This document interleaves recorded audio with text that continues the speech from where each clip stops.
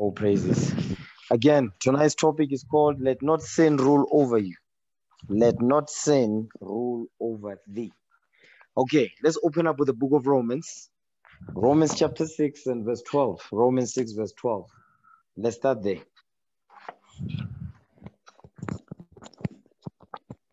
The book of Romans chapter 6 verse 12.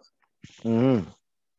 Let not sin therefore reign in your mortal body, Come on. that ye should obey it in the lust thereof.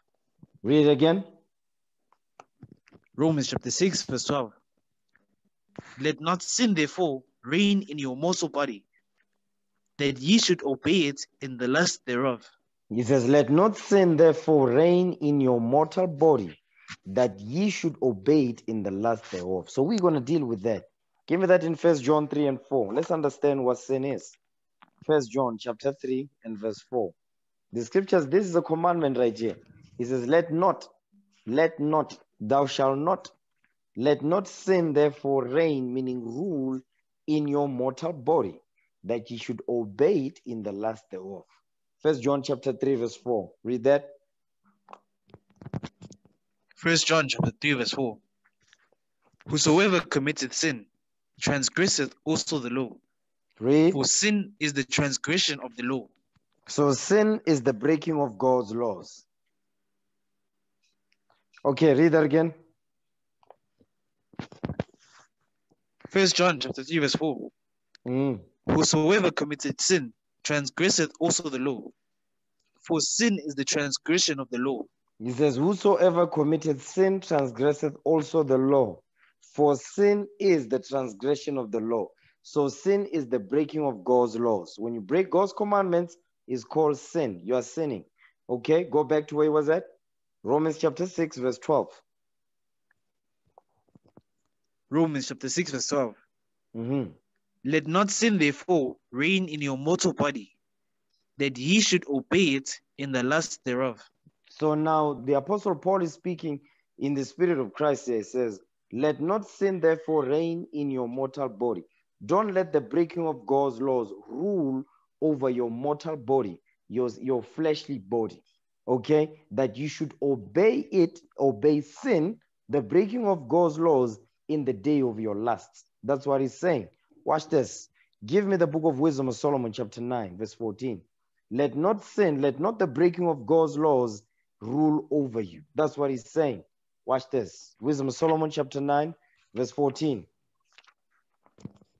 Wisdom of Solomon, chapter 9, verse 14. Come on.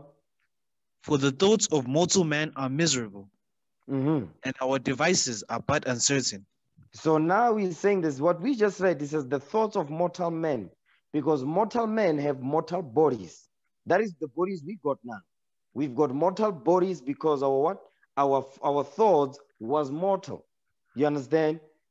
Why? Because of sin. The reason why our thoughts now is mortal thoughts is because of sin. Now, as a result, our bodies are also mortal. We die now instead of living forever. Okay, read that again. Wisdom of Solomon, chapter 9, verse 14. Go ahead. For the thoughts of mortal men are miserable, and our devices are but uncertain. Our plans are but uncertain. Why? Because our mind is miserable. So it says, for the thoughts of mortal men are miserable. Give me that in Jeremiah 17, verse 9. Let's see the thoughts of mortal men.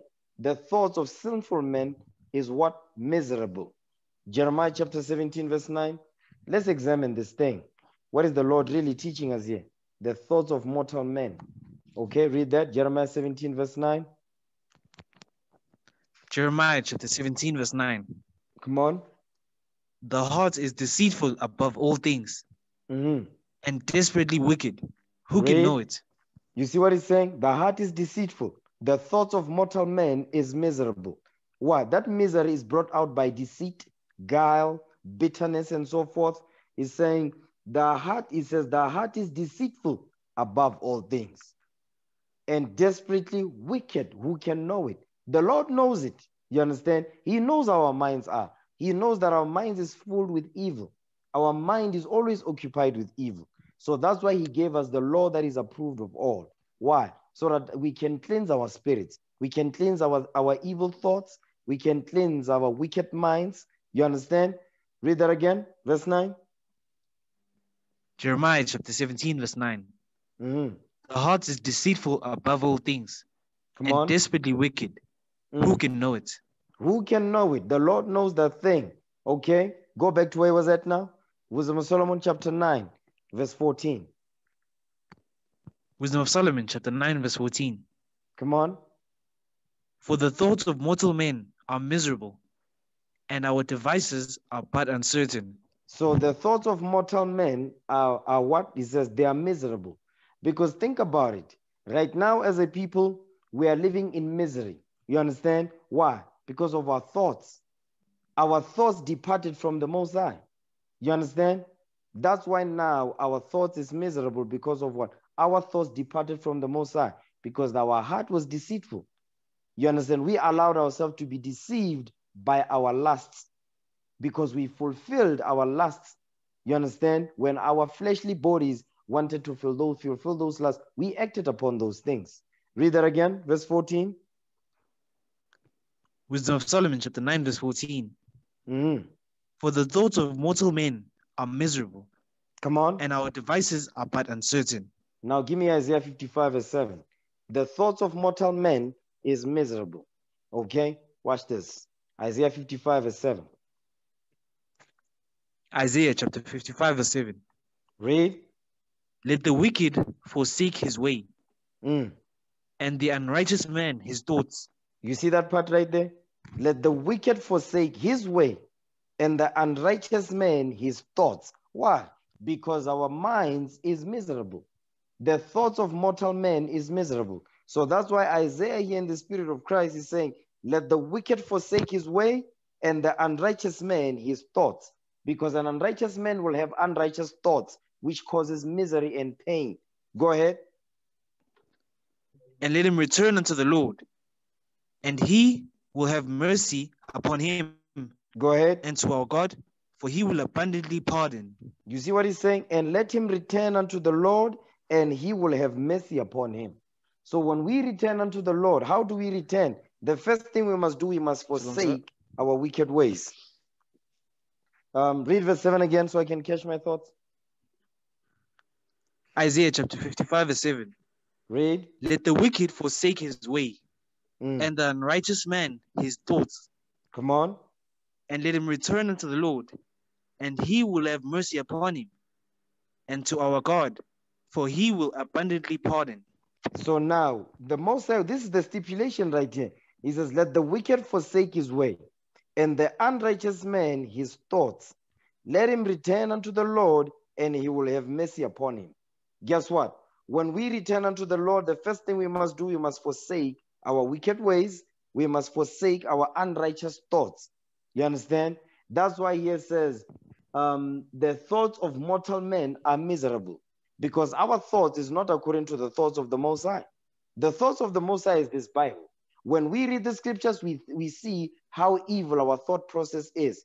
Now, our job is to what? Is to cleanse our ways by applying what the law, the Most High God has commanded us. How we must think, you understand? So our thought process must be in line with his thought process. And that takes time. It takes practice. It takes diligence. It takes studying and applying. Read. Isaiah chapter 55, verse 7. Come on. Let the wicked forsake his way, and the unrighteous man his thoughts. Come on. And let him return unto the Lord, and he will have mercy upon him, and to our God, for he will abundantly pardon. The Lord will abundantly pardon us from our sins. He will have mercy upon us, and he will pardon our sins. Read. For my thoughts are not your thoughts. Read. Neither are your ways my ways, saith the Lord. Come on. You see what he's saying? He says, my thoughts are not your thoughts. Neither are my ways your ways, saith the Lord. So that's why he's saying to us, he says, let the wicked forsake his way, because he says our ways is not according to his ways. It says, and the unrighteous man, his thoughts. Why? Because our thoughts are not according to his thoughts. Read verse 8 again. Isaiah chapter 55, verse 8. Read. For my thoughts are not your thoughts, neither are your ways my ways, saith the Lord. Read. For as the heavens are higher than the earth, so are my ways higher than your ways, and my thoughts than your thoughts. You see what he's saying? And my thoughts than your thoughts. So the Most High God, he gave us this book to cleanse our thought process, to change our ways. You understand? The Most High God wants us to change our minds and to change our ways. That's what he wants. To be renewed in the spirit of our mind. Our minds must be renewed. Our thought process must be changed. That's what the Lord wants. Okay? That is what the Most High God wants. Go back to Wisdom of Solomon, chapter 9, verse 14. Wisdom of Solomon, chapter 9, verse 14. Mm-hmm. For the thoughts of mortal men are miserable, Come and on. our devices are but uncertain. Read. Come on. For the corruptible body presseth down the soul, Mm-hmm. and the earthly tabernacle weigheth down the mind that museth upon many things. So now, do you see what he's saying? The thoughts, the mortal thoughts, they are the ones that are what? The corruptible body is connected to connected to mortal thoughts. So it says, for the thoughts of mortal men are miserable. So these mortal thoughts are connected to a corruptible body, which presses down the soul, meaning what? Because your soul is supposed to be what? Supposed to grow. Your soul is supposed to grow. Watch this. Go back to Isaiah, so we don't lose the thought. Go back to Isaiah chapter 55 and verse. Read Isaiah 55, start at verse 1. Watch this. Isaiah chapter 55, verse 1. Read. Ho, everyone that thirsteth, come ye to the waters, and he that hath no money, come ye, buy and eat. Yea, come buy wine and milk without money and without price. So when he says, he that thirsteth, come ye to the waters is the word of God. You understand? If you are thirsty, you must come and drink the word of the Most High and be cleansed and be quenched. Okay, go ahead. Verse 2, watch this. Wherefore do ye spend money for that which is not bread, Mm-hmm. and your labor for that which satisfieth not? Hearken diligently unto me, and eat ye that which is good, and let your soul delight itself in fatness. So now it says, wherefore he says, why do you spend money for that which is not bread? Meaning you are spending money on things that are what? That will not profit you.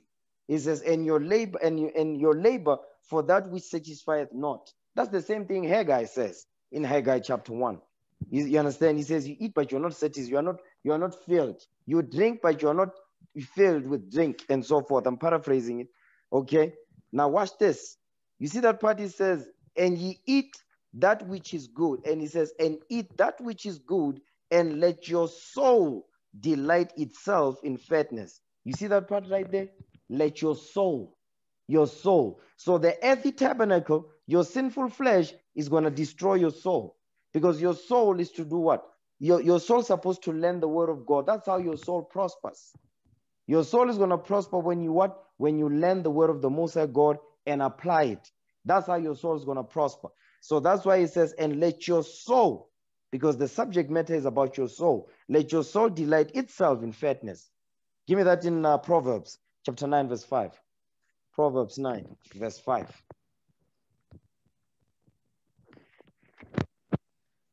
Proverbs chapter 9, verse 5. Come on. Come, eat of my bread, and drink of the wine which I have mingled. He says, come, eat of my bread and drink of the wine which I have mingled. Give me John 6. Give me John chapter 6, verse 55. Okay, John chapter 6. John 6, verse 55. You know what? Start at verse 48. We're going to be jumping around a little bit in this chapter. So John chapter 6, verse 48. The book of John, chapter 6, verse 48. I am that bread of life.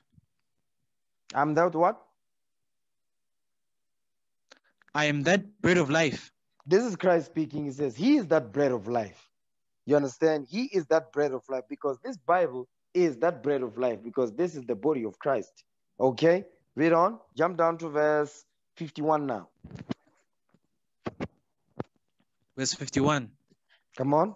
I am the living bread which came down from heaven. If any man eat of this bread, he shall live forever. And the bread that I will give is my flesh, which I will give for the life of the world. Which I'm going to give for the 12 tribes of Israel. It says, if any man eat of this bread, meaning his body, he shall live forever. And the bread that I will give is my flesh, which I will give for the life of the world. So what is he talking about? He's talking about when he was going to be crucified for the 12 tribes of Israel. Now jump down to verse 54. Go ahead. Verse 54. Whoso eateth my flesh and drinketh my blood hath eternal life, and I will raise him up at the last day. At the last day. This is the last day. We are in the last days right now. That's why the Lord is waking us up. Okay, come on.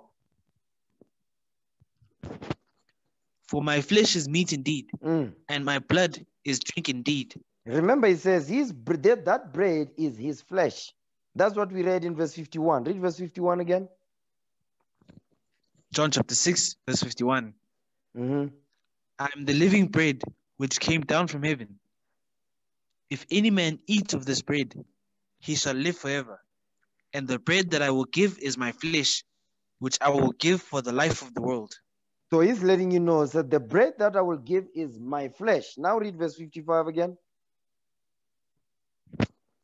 Verse 55. For my flesh is meat indeed, and my blood is drink indeed. So that drink is the wine which represents his blood. The blood that he shed for the 12 tribes of Israel. Okay, that's what he's talking about right here. So now when we go back to Proverbs chapter 9, verse 5 again. Proverbs chapter 9, verse 5.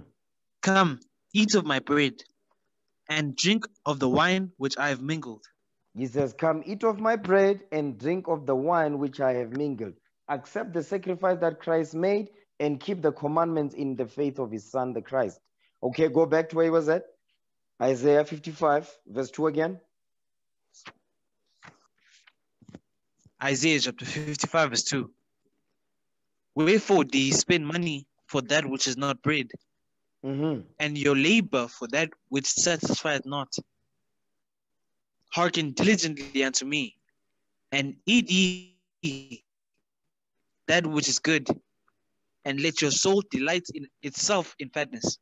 And let your soul delight itself in fatness, because your soul is, your corruptible body will press down your soul. Your soul is supposed to what? Your soul is thirsty. It's supposed to learn. It's supposed to come. He said that is come and eat without money and without price.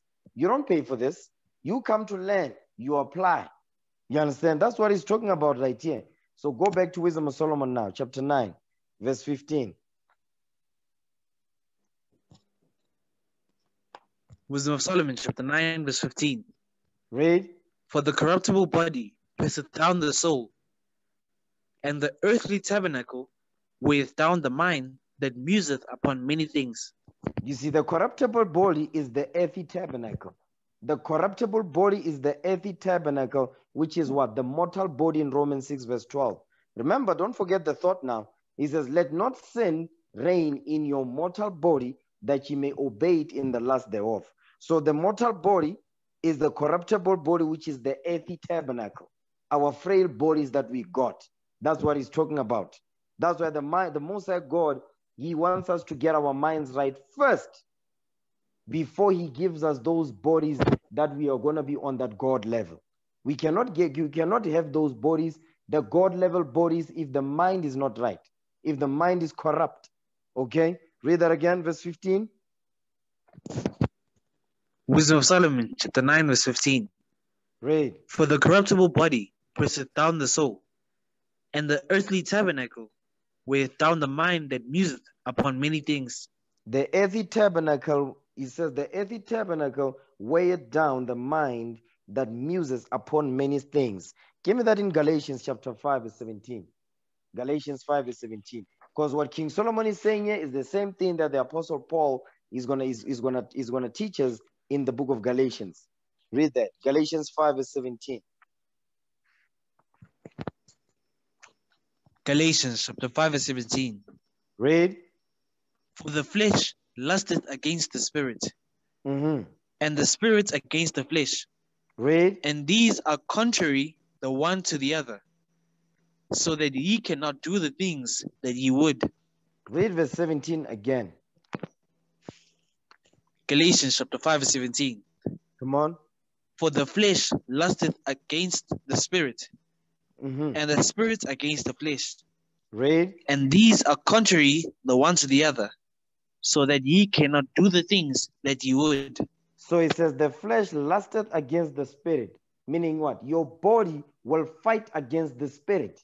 You understand? Give me that in Romans chapter 7 verse 14. Your flesh, meaning the sin, the lust that is in you, is going to fight with the spirit of the Most High. You understand? Which is what you're supposed to do. We're supposed to walk in the spirit, not in the flesh. You understand? So there's a constant war. There's a constant battle on a daily basis. The flesh fighting against the spirit, meaning what you know what you're supposed to do according to the law versus what your body is lusting for. Watch this. Read that. Romans chapter 7 verse 14. Romans chapter 7 verse 14. Read. For we know that the law is spiritual, Mm-hmm. but I am carnal, sold under sin. He says, we know that the law is spiritual. The law is spiritual. So what is the spirit? The law. The laws of God, that's the spirit right there. So go back to Galatians now, chapter 5, verse 17 again. Galatians chapter 5 verse 17. Read. For the flesh lusteth against the spirit, Mm.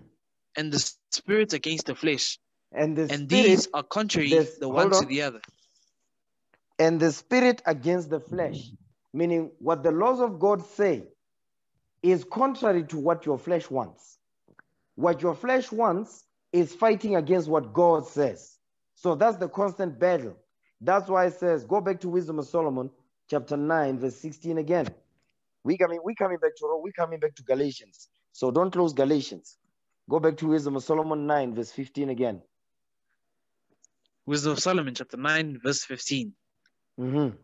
For the corruptible body presseth down the soul. Verse 16. Is it? Yeah, verse 15. I'm sorry. Verse 15 again. Wisdom of Solomon chapter 9 verse 15. Read. For the corruptible body presseth down the soul, Mm-hmm. and the earthly tabernacle weigheth down the mind that museth upon many things. So this, so this corruptible body, which is the earthy tabernacle, that's the mortal body in Romans. You understand? That's the flesh that is fighting against the spirit.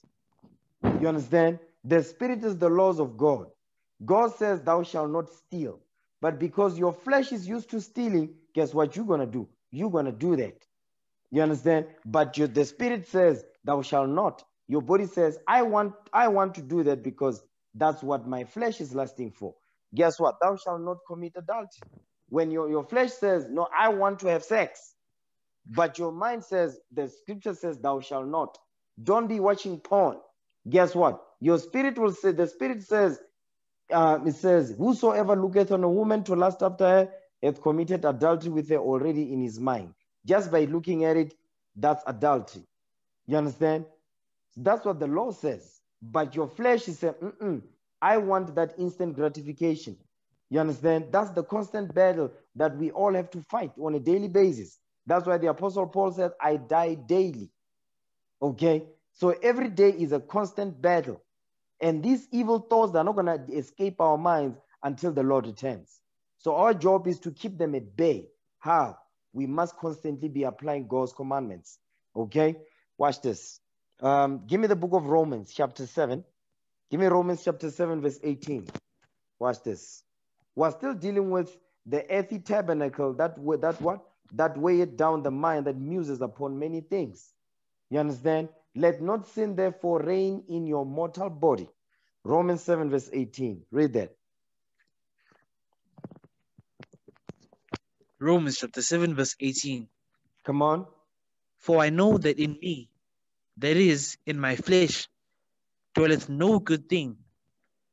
For to will is present within me, but how to perform that which is good, I find not. So the Apostle Paul now is explaining the same thing that we read in Galatians. The same thing that King Solomon is explaining, he's going over the same thing here. He says, for I know that in me, that is, he's being specific, in my flesh, in my mortal body, you understand, in my earthly tabernacle, in my corruptible body, you understand, it says, dwelleth no good thing. What is the good thing? Give me that in 1 Timothy chapter 1, verse 8. 1 Timothy chapter 1, verse 8. If you ever hear somebody says, I'm not dealing with nothing, they are lying to you. You cannot come into this truth and you are not dealing with something. It's impossible. Okay? Give me 1 Timothy 1, verse 8. Read what you got. 1 Timothy chapter 1, verse 8. Read. But we know that the law is good, if a man use it lawfully. He says, but we know that the law is good. The law is good. So what the Apostle Paul is talking about here, he's talking about the laws of God. When he says, go back to where he was at now, Romans 7, verse 18. Romans chapter 7, verse 18. Come on. For I know that in me, that is, in my flesh, dwelleth no good thing. For to will is present with me, but how to perform that which is good, I find not. He says, for to will, meaning what the good thing that I want to do, I'm unable to do it. Why? Because of what? Because of the good that I find not in me, meaning in my flesh. Because what's supposed to be in us, the good that's supposed to be in us, is the laws of God. That's what is good. You understand? Go ahead. Verse 19. For the good that I would, I do not. But the evil which I would not, that I do. You see what he's saying? That's the constant battle. You understand? That is give me that in 2nd Ezra, chapter 7, verse 55. 2nd Ezra 7, verse 56. Let's start there. Let's start at verse 56. 2nd Ezra, chapter 7, verse 56. Let's read that. 2nd Ezra chapter 7, verse 56. Go ahead.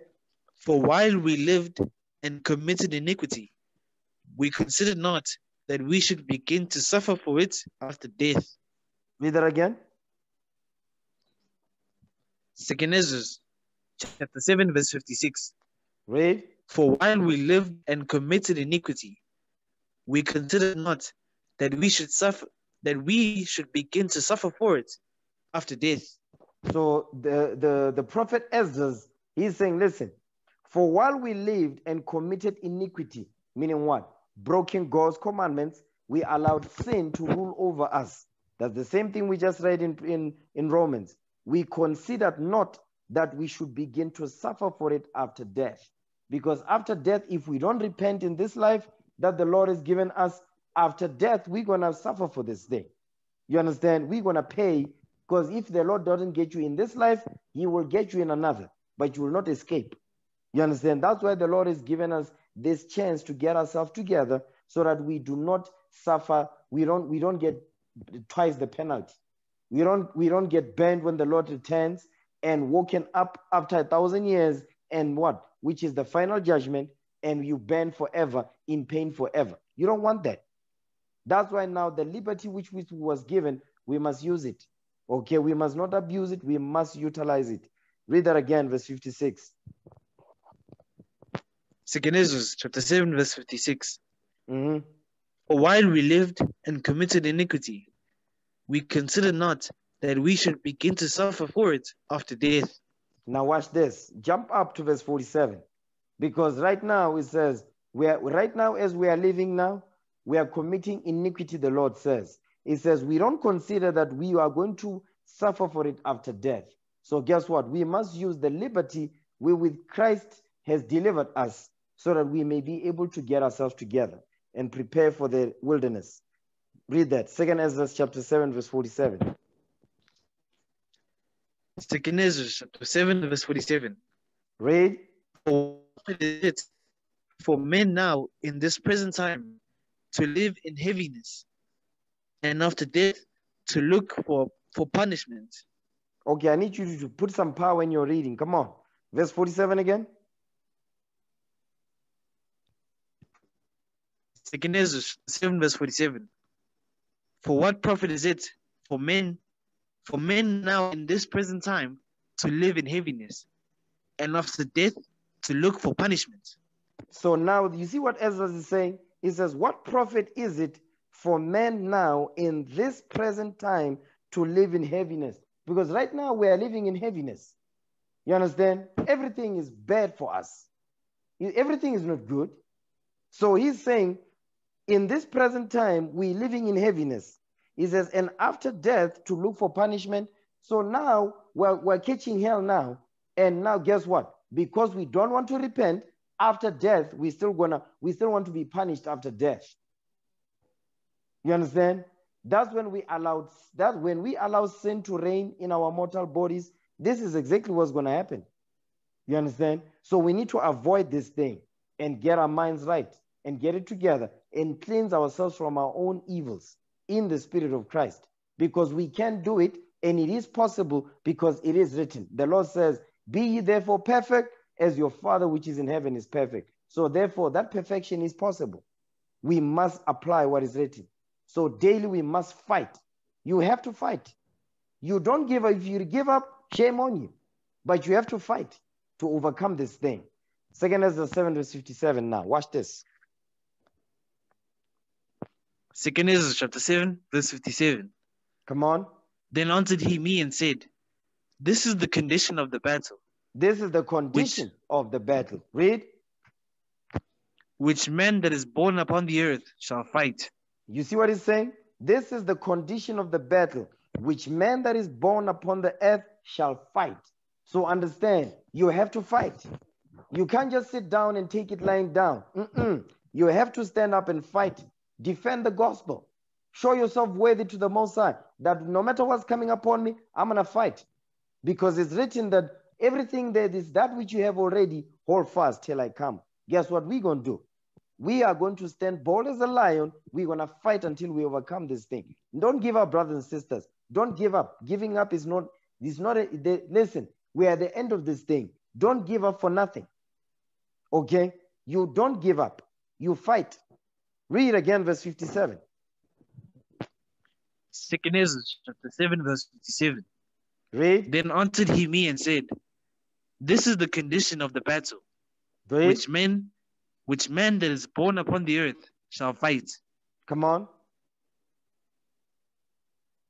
Come on. That if he be overcome, he shall suffer as thou hast said. So if you are if he get the victory. Hold on. If you don't overcome, he says you're going to suffer as he has explained, meaning what? You're going to suffer for it after death. If you are overcome. If you never overcome your own sins, that's what he's saying. Next part of the verse. Read.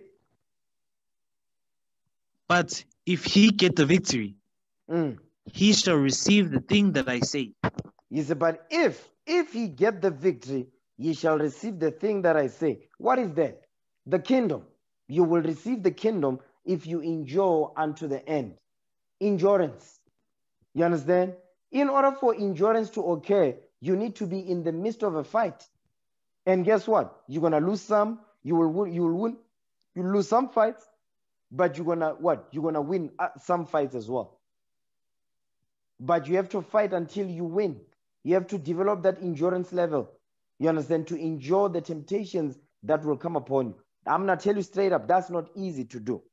You understand? Is it possible? Yes. Is it worth it? Absolutely. So don't get it twisted. So Christ says we can do it. It will be done. We just have to endure, brothers and sisters. Now, watch this. Go back to Romans. Go back to Romans now, chapter 7. Okay, verse 19. Romans chapter 7 and verse 19. Romans chapter 7 verse 19. For the good thing that I would. No, for the good that I would do. Okay, read that right. Read it again. Romans chapter 7 verse 19. For the good that I would, I do not. But the evil which I would not, that I do. You see what it's saying? But it says, but the evil which I would not, that I do. Go ahead. Verse 20. Now if I do that I would not, it is no more that I do it. It is no more I that do it, but sin that dwelleth in me. Okay, read verse 20 again. Read it right. Romans chapter 7, verse 20. Now if I do that I would not, it is no more I that do it, but sin that dwelleth in me. So now that's heavy right there. He says, now if I do that I would not, if I do the things that I don't want to do, listen to what he says. It says, it is no more I that do it, but sin that dwelleth in me. What is sin? The breaking of God's laws. So guess what? That's the same thing we read in Romans 6 verse 12 when it says, let not sin therefore reign in your mortal body, your corruptible body, your earthy tabernacle, that you should obey it in the lust thereof. So what he's saying, he says, the lust, he says, so basically saying the sin that dwelleth in him is what he obeys in the lust thereof. So in the day of his lust, you understand, he obeys that sin. You understand? So that's what he's saying right there. Read verse 21 again. Read verse 20 again. Romans chapter 7, verse 20. Read. Now if I do that I would not, it is no more I that do it, but sin that dwelleth in me. But the breaking of God's laws that is reigning over my mortal body, that when that temptation comes, guess what he's saying? He says, I obey that sin in my lust. That's what he's saying. Watch this. Give me the book of James, chapter 1, verse 12. James 1, verse 12. Because what you want to understand is that when you act upon that sin, is because you don't have it on lock yet. Because you might convince yourself that you have it on lock, but on that day when you obey that sin in your lust, you don't have it on lock. So that means you have to do what? You have to work harder to get rid of this thing. You have to pray. You have to fast. You have to study. You have to apply until the Lord blesses you to overcome this thing. Read it. James 1 verse 12. Come on. James chapter 1 verse 12. Read. Blessed is the man that endureth temptation. You see that part right there? Blessed is the man that endures temptation. What is the Lord teaching us? The Lord is teaching us that you will be tempted. Don't get it. There's no if or maybe. You will be tempted. So he says, blessed is the man that endures the temptation. So when you can endure the temptations that will come upon you, you understand, on a daily basis, some bigger than others, some harder than others, guess what? He says you are blessed if you can endure those temptations. Okay? Read again. James chapter 1 verse 12. Come on. Blessed is the man that endureth temptation. Read. For when he is tried, he shall receive the crown of life. Come on. Which the Lord hath promised to them that love him. So now he's telling you, says, for when he is tried, because the temptations are there to do what? To try you. The temptation is therefore is a trial. That temptation is a trial that the Lord will allow to be sent your way. Okay, watch this. Give me the book of, give me that in 1 Peter's. Okay, 1 Peter's chapter 4, 1 Peter's 4 verse 12. Watch this. 1 Peter chapter 4 verse 12. Beloved, think it not strange concerning the fiery trial, which is to try you, as though some strange thing happened unto you. You see what it's saying? It says, beloved, think it not strange concerning the fiery trial, which is to try you. Okay? As though some strange thing happened unto you. You can, listen, one thing I can tell you is that, listen, some strange things going on. Okay? There are some strange things, that there's some events that are happening, that are taking place. You understand? You can see, there's a trial going on here. You understand? Things that don't just, the way they happen, you can pick up like, no, I'm being tried right here. You understand? So it's a strange thing. It doesn't come straight. You understand? It comes indirectly. But he's saying, beloved, think ye not strange concerning the fiery trial, which is to try you, as though some strange thing happened unto you. Read on. Verse 13. Watch this. Verse 13. Mhm. But rejoice. But what? But rejoice. He says, but you must rejoice. Go ahead. Why? Read. Inasmuch as ye are partakers of Christ's sufferings. So these trials, they make us to be partakers of Christ's sufferings, because Christ suffered for us and he left us an example that we should follow his steps. If you read 1 Peter 2:21, read. Come on. That when his glory shall be revealed, ye may be glad also with exceeding joy.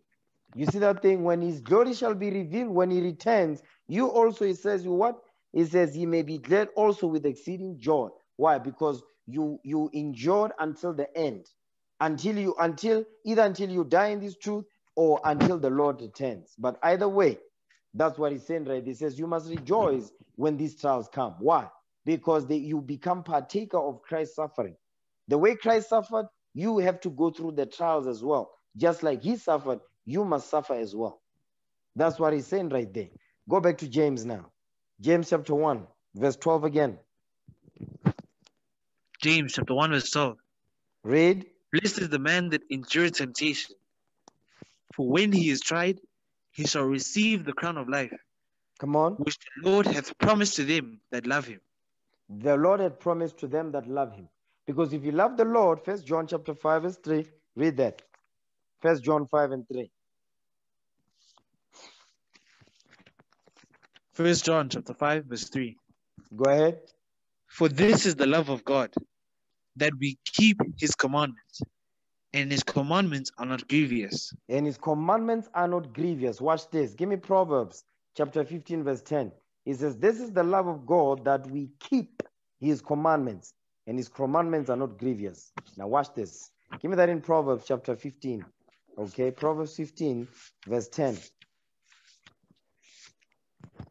Proverbs chapter 15 verse 10. Read.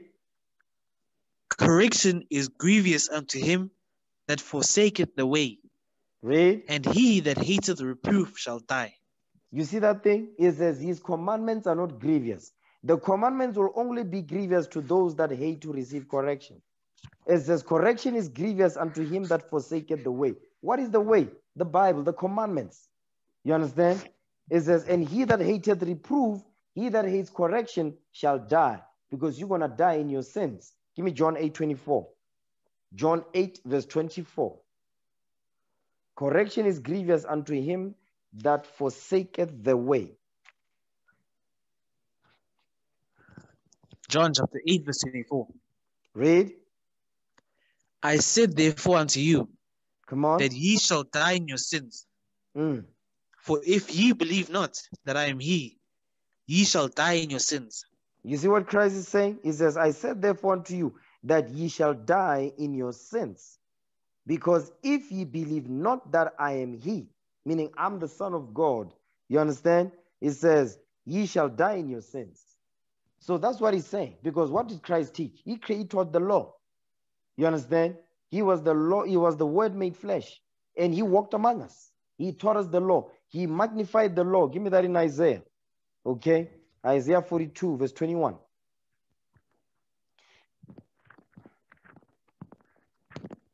Isaiah chapter 42, verse 21. Read. The Lord is well pleased for his righteousness' sake. Come on. He will magnify the law and make it honorable. You see that thing? He will magnify the law and make it honorable.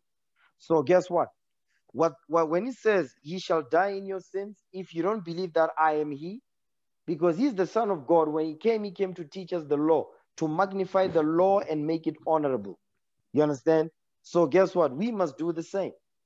We must do the same as well, so that we don't die in our sins. Okay? Go back to where he was at now. James chapter 1 verse 12. Blessed is the man that endureth temptation, for when he is tried, he shall receive the crown of life, which the Lord hath promised to them that love him. You see that thing? Which the Lord had promised to them that love him. Remember what we read? We went to Proverbs 15 verse 10. You understand? Because it says, correction is grievous unto him that forsaketh the way. Correction is grievous unto him that forsaketh the word, and he that hateth reproof shall die. You understand? So now it says, blessed is the man that endureth temptation. Okay, you must endure the temptation or the trials that will come your way, as though a strange thing is happening unto you. Because for when he is tried, he shall receive the crown of life. That's the crown of righteousness. You understand? Which the Lord hath promised to them that love him. Those that keep his commandments will receive the crown of righteousness. That's what he's saying. Read on. Verse 13. Verse 13. Let no man say when he is tempted, I am tempted of God. Come on. For God cannot be tempted with evil. Read. Neither tempted he any man. You see what he's saying? He says, don't say when you are tempted. He said, no, you are tempted of God. It says, for God cannot be tempted with evil, neither tempted he any man. You understand? Watch this. The reason why, the reason behind our temptations. Read this. Next verse. Go ahead. Verse 14. But every man is tempted when he is drawn away of his own lust and enticed. You see what he's saying? But every man is tempted when he is drawn away of his own lust and enticed. Remember what we read in Romans 6 verse 12. He says, let not sin therefore reign in your mortal body, that you should obey it in the lusts thereof. So guess what? The reason why we get tempted is because of the lust that is within us. The lust that we have not gotten rid of. The lust that we have not worked on. You understand? The lusts that are dormant in our spirits. That's why we get tempted. So the temptation activates the lust that is within. You understand? And because we don't have it on lock, we always lose all the time. Read on. Verse 15. Verse 15. Then when the lust hath conceived, it bringeth forth sin. You see that thing? And sin, hold on. When lust has taken place, it brings forth sin. Now you are breaking the laws of God now. Go ahead. And sin, when it is finished, bringeth forth death. You see that thing? When sin is finished, it will bring forth death. So our job is to do what? Is to catch ourselves before we die. Is to make sure that we prevent that, because the things that we go through on a day-to-day, these are preventable things. And the way we prevent them, we do what? We apply what is written daily. We must exercise our spirits to make sure that we're always vibrating in the frequency of the Most High. When we do that, we are always going to see the sin or the temptation a mile out. Then we get to prepare ourselves accordingly before it hits us. You understand? Go ahead. Verse 16. Do not err, my beloved brethren. You see what it's saying? Do not err, meaning do not sin, my beloved brethren. Don't sin. Don't fall for the okie doke. That's what he's saying. Don't fall for it.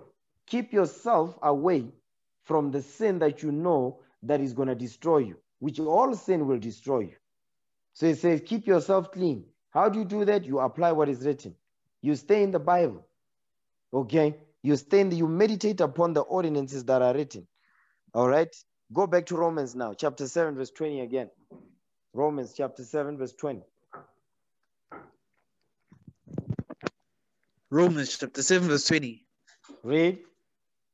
Now, if I do that I would not, it is no more I that do it, but sin that dwelleth in me. But sin that dwelleth in you because of what? Lust. Go ahead. I find then a law, then when I would do good, evil is present with me.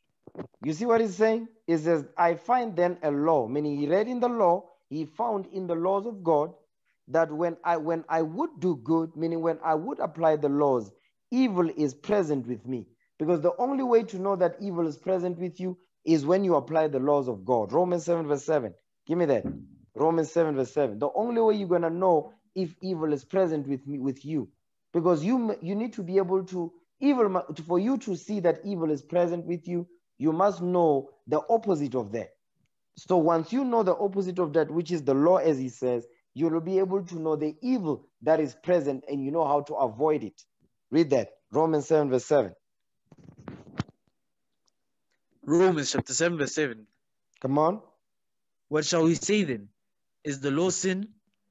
God forbid. Mm-hmm. Nay, I had not known sin, but by the law. Read. For I had not known lust, except the law had said, thou shalt not covet. You see, he's giving an example now. The only way, how he knew what the law says about being covetous, he said the law, he read the law when it says, thou shalt not covet in Exodus 20, verse 17, thou shalt not covet. So for him to know that, he would have to have learned the law so he can know, okay, now I know that this is wrong.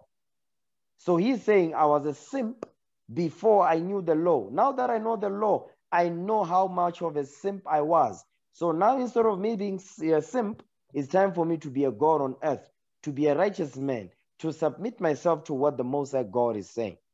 That's what that's what he's teaching us here.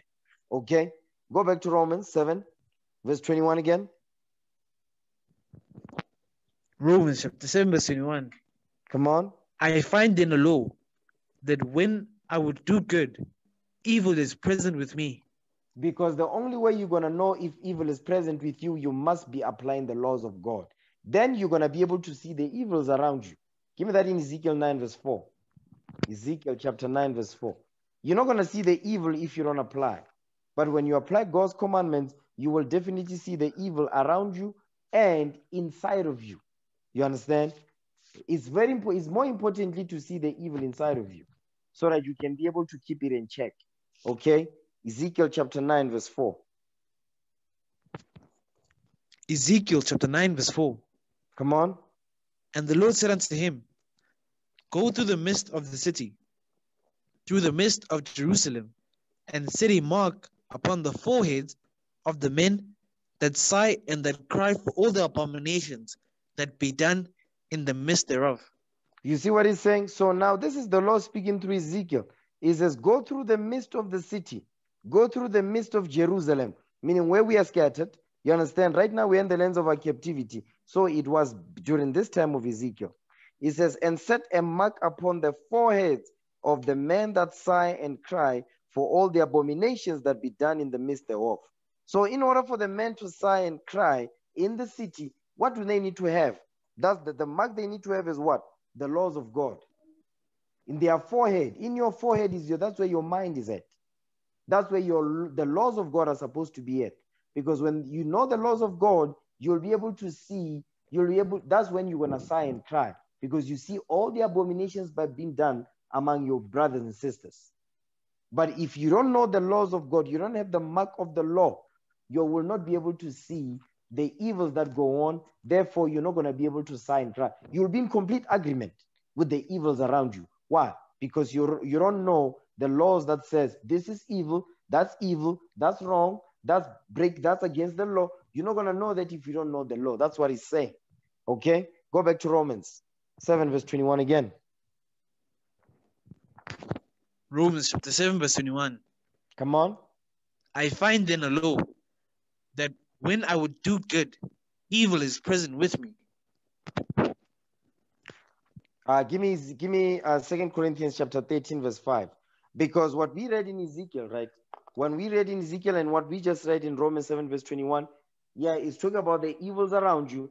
But guess what? The same thought process to be able to identify the evils around you is the same process that you must be able to identify the evils within you. 2 Corinthians 13 verse 5. Read that. 2 Corinthians chapter 13 verse 5. Read. Examine yourselves. Do what? Examine yourselves. Examine yourself. Not the next man, your own self. Examine yourself. Just as you'll be able to examine those around you, you must examine yourself. Just as you're going to see the evils around you, you must be able to see the evils within yourself. The only way you're going to see the evil within you, you must examine yourself and be real with you. You must be real with yourself. Go ahead. Examine yourselves, whether ye be in the faith. Come on. Prove your own selves. Prove your own selves. Meaning prove your soul. When he says prove your own selves, you prove your own soul. How do you prove your own soul? You apply what is written. You prove your own soul by applying that which is written. Give me that. I'm going ahead with this precept. Give me Sirach 37:27 real quick. I want to show you what I mean by that. When it says, examine yourself, whether ye be in the faith.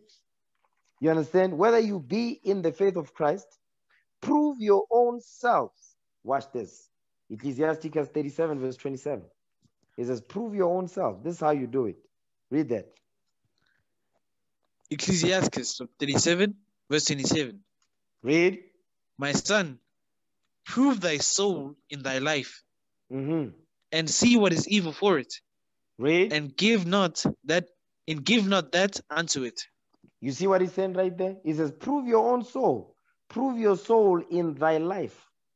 You must prove your soul in your life. The only way you're going to prove your soul in your life, you need to use the Bible to do it. You prove your soul in your life. In the life that you are living, you must be able to prove your soul to see what is evil for your soul, what is good for your soul. And you can only know that if you examine yourself. When you examine yourself, you're going to see the evils that exist within you. And you're going to know, you're going to what? You're going to go into the scriptures to get rid of the evils that you know exist within you. And you're going to know this one, the extent of it is, this is where the extent of it. You're going to know really the percentages of it. You're going to know this one is too powerful at the moment. That one is like this. That's one, I have it on lock. That one, I don't have it on lock. You understand? It keeps coming back over and over. Therefore, I do not have it on lock. If it keeps coming back over and over, you don't have it on lock. So don't lie to yourself and say, no, you don't have it on lock. So your job is to sit down and say, you know what? This thing is too powerful right now. So what must I do? You pray, you fast, you ask for counsel and so forth. You fight, you seek counsel so we can be able to see the things that are really the things that are a stumbling block in your walk. So we can show you, okay, bro, this is what you must do. Sis, you must do X, Y, and Z to avoid so you can overcome. Okay, but you must examine yourself. Read verse 27 again. Ecclesiasticus 37:27. Read. My son, prove thy soul in thy life, and see what is evil for it. Go ahead. And give not that unto it. Once you see what is evil for your soul, how are you going to see it? Because you are in the scripts. You are examining yourself. Well, as you are examining yourself, there's going to be evils that will pop up because you examine yourself with the Bible to see the evils that is within you, because you are proving your soul to see what is good and evil for it. Once you discover it, guess what you're going to do? Don't give yourself over to that because you know it's evil for your soul. But when you apply the laws of God, you know that's good for your soul. You understand? Okay, so let's go back. 2 Corinthians 13, verse 5. 2 Corinthians 13, verse 5. Read. Examine yourselves, whether ye be in the faith. Prove your own selves. Know ye not your own selves, how that Jesus Christ is in you, except you be reprobates? So now it says, know ye not your own selves. How are you going to know yourself? The only way for you, the only way that you're going to know yourselves is if you examine yourself and prove your soul and see what is evil for it. That's how you're going to know yourself. The only way for you to properly know yourself, you must prove your soul to see what is evil for your soul and apply the scriptures necessary for you to make sure that the things that is evil for your soul, you don't surround yourself with. You understand? Okay, let's go back. Go back to where was that? Romans 7, verse 21 again. Romans chapter 7, verse 21. Come on. I find then a law that when I would do good, evil is present with me. Evil is present with me. So that's because he was able to discover that evil. When you're in the world, you're not applying the laws of God. You don't see the evils that is around you or within you. You understand? You don't know that this is wrong. You don't know. Up until you come into the scriptures to go into the sanctuary of the Lord, then you're going to be able to see clearly because now your eyes are opened. The Lord will open your eyes. Give me that in Psalms 119, verse 18. Psalms 119 verse 18. Watch this. Psalms chapter 119, verse 18. Mm-hmm.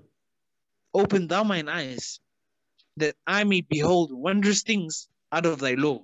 You see what he's saying? He says, open thou mine eyes that I may behold wondrous things out of thy law. The only way you're going to be able to, your eyes going to be opened, guess what? The laws of God is what's going to open your eyes. God's commandments is going to give you sight. That's why it says restoring sight to the blind. The laws of God is what's going to do that for you. Okay? Watch this. Read verse 73. Psalms 119 verse 73. Psalms chapter 119, verse 73. Read. Thy hands have made me and fashioned me. Give me understanding, that I may learn thy commandments. You see what he's saying? Give me understanding that I may learn thy commandments. You see what he's saying? So understanding, you're going to get it through the commandments of the Most High. You keep God's commandments, you will receive understanding. Okay? Give me that in Ephesians chapter 1 verse 18. Ephesians. That's why it says in Romans, because I know some of you forgot the point. It says, I find then a law, meaning he went into the scriptures to learn about the law. He learned the law. When I would do, it says, when I would do good, evil is present with me. How did he know? The good, what was the good that he was doing? He was applying God's laws to his life. So therefore, he started to see the evil that was present, that existed within himself. Okay? Ephesians 1, verse 18. Read that. Ephesians chapter 1, verse 18. Go ahead. The eyes of your understanding being enlightened. You see that part right there? The eyes of your understanding being enlightened. How is the eyes of your understanding going to be enlightened? You need God's laws. God's commandment is what's going to open your eyes. Okay?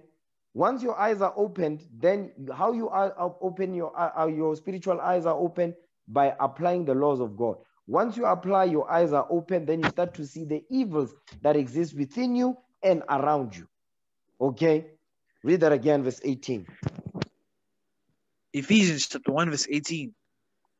The eyes of your understanding being enlightened, that ye may know what is the hope of his calling, and what the riches of the glory of his inheritance in the saints. In the saints, meaning what? In the to the 12 tribes of Israel. So now, give me that in Revelation chapter 3, verse 18. Revelation 3, verse 18. Watch this. Revelation chapter 3, verse 18. Read. I counsel thee to buy of me gold tried in the fire. Gold that tried thou in the fire. The gold that is tried in the fire, that's Christ. Christ is that gold that was tried in the fire. You understand? He says, I come in the volume of the book. Okay, go ahead. That thou mayest be rich, Mm. and white raiment, that thou mayest be clothed, Go ahead. and that the shame of thy nakedness do not appear, and anoint thine eyes with eye salve, that thou mayest see. He says, anoint thine eyes with eye salve. The eyes, what is the eye salve? A cleaning solution for your eyes. That's the Bible. You understand? The Bible is that eye salve that is going to cause you to see with your spiritual eyes. He says, anoint thyself with eye salve that thou mayest see. Because the Lord will open your eyes to see the evil that exists within you and around you, so that you can set your house, your spiritual house in order. Then you're going to set the house of Israel in order as well. You understand?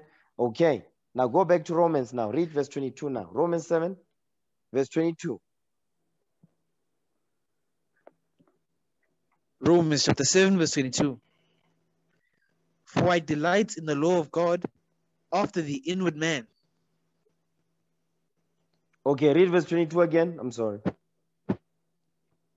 Romans chapter 7, verse 22. Mm-hmm. For I delight in the law of God after the inward man. He says, I delight in the law of God after the inward man. That inward man, give me that in Ephesians 3, verse 16. I delight He says, I delight in the law of God after the inward man. He says he delights in God's commandments. He rejoices in the laws of God. Watch this. Ephesians 3, verse 16. Ephesians chapter 3, verse 16. Go ahead.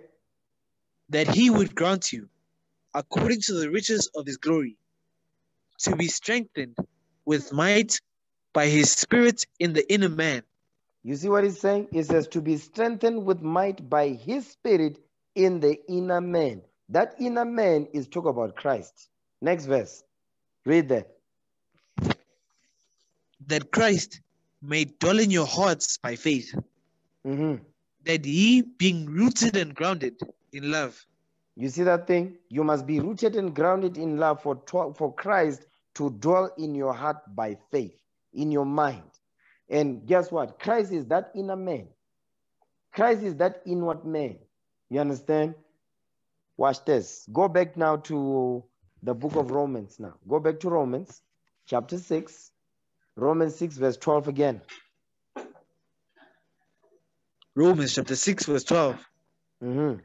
Let not sin therefore reign in your mortal body, that ye should obey it in the lust thereof. That ye should obey your lust, that you should obey that sin in the day of your lust. Because what? Because of that mortal body you got. Yes, we all of us we've got mortal bodies. We've got corruptible bodies. Our bodies are corruptible by what? By sin. You understand? So our job is to get the mind right first and foremost, then the body will follow. But the mind must be gotten correct. Okay, watch this. Go back to Wisdom of Solomon chapter 9, verse 15. Wisdom of Solomon 9, verse 15. Let's go back there. Wisdom of Solomon chapter 9, verse 15. Mm-hmm. For the corruptible body presseth down the soul, and the earthly tabernacle weareth down the mind that museth upon many things. He says, this earthly tabernacle, these frail bodies we got, he says, is weighed down the mind that muses upon many things. Why? Because remember, in verse 14 says, for the thoughts of mortal men are miserable. So these miserable thoughts is in the mind that muses upon many things. We went over this before. You can just refer in the detailed class about that. You understand? When it says a wandering mind, we went over that. It says the mind that museth upon many things. Why? The mind that is musing, because if your mind is musing upon many things, your body will be musing upon many lusts. You see this thing? Because your mind is all over. Your mind is not disciplined, it's not rooted and grounded in love. It's rooted and grounded in sin. And because it's rooted and grounded in sin, guess what? Your body also will muse, will lust upon anything and everything. You see that thing? You'll be tossed to and fro by the lust that exists in your body. Watch this. Proverbs chapter 24 verse 9. The mind that muses upon many things will be tossed to and fro by the lusts that exist around you and the lust that exists within you. Proverbs 24 verse 9. Read that.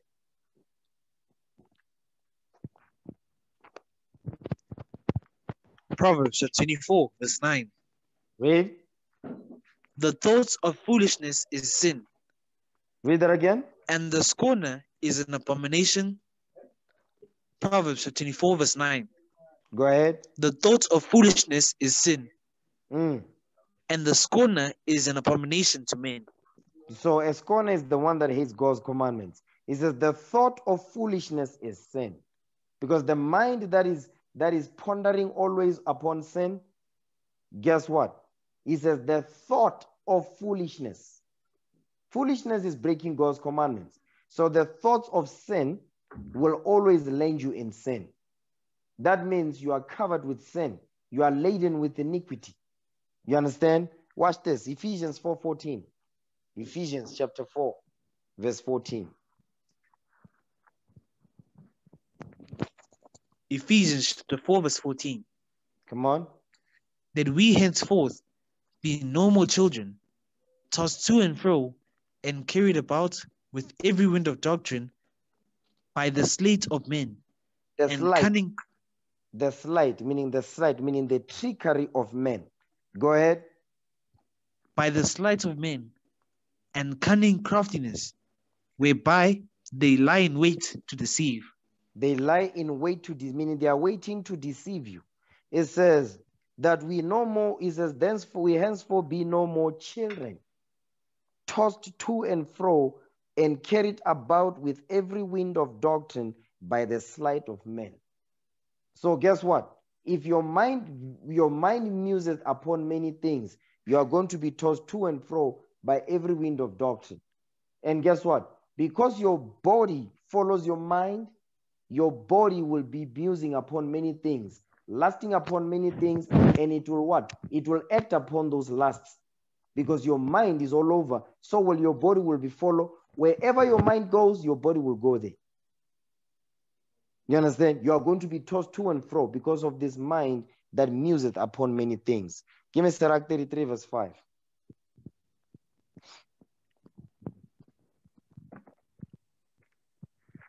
Ecclesiastes chapter 33 verse 5. Read. The heart of the foolish is like a cartwheel, and his thoughts are like a rolling axle tree. You see what it's saying? It says the heart of the foolish is like a cartwheel. You ever seen the carts that be carrying, that be pulled by donkeys, a cart that is pulled by horses and all of that, or by cows? It says the heart of the foolish is like a cartwheel. Is the wheels of a cart. Again, they keep rolling. They keep rolling. That's how the mind of the foolish men and women is. It says, and his thoughts are like a rolling axle tree. That axle tree is the bar that goes across to what? To hold the cart wheels. You understand? That bar that goes across to hold the cart wheels, the mind, it says the mind of the foolish is like that. The mind that muses upon many things is always rolling all the time. Guess what? The body also will be doing the same, because the body follows that. So that's why you mean to tell me the body is not going to be sick? The body will be sick. You understand? You're going to get sick. You're going to get sick because guess what?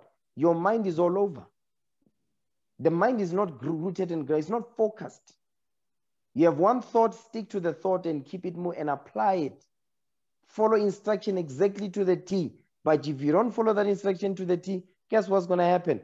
You will be like that cartwheel. You'll be that rolling axle tree. That's what's going to happen. That's what the Lord is teaching us right here. Okay, go back to Wisdom of Solomon 9, verse 15.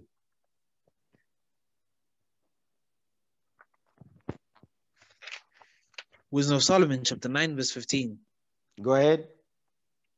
For the corruptible body presseth down the soul, and the earthy tabernacle weigheth down the mind that museth upon many things.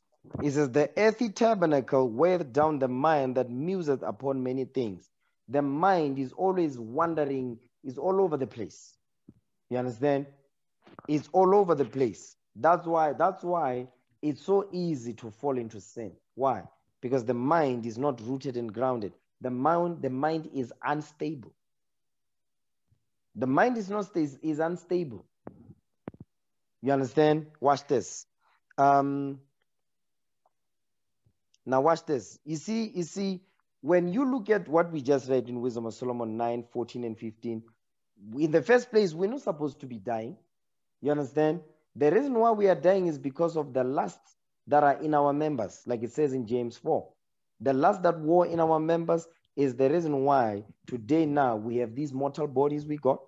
You understand? These earthy tabernacle. You understand? So we need the laws of God to get the mind right so the body can follow. So when the Lord returns, can give us those new bodies with a new mind. Watch this. Give me the book of Genesis. Okay, Genesis chapter 3, verse 22. Genesis 3, verse 22.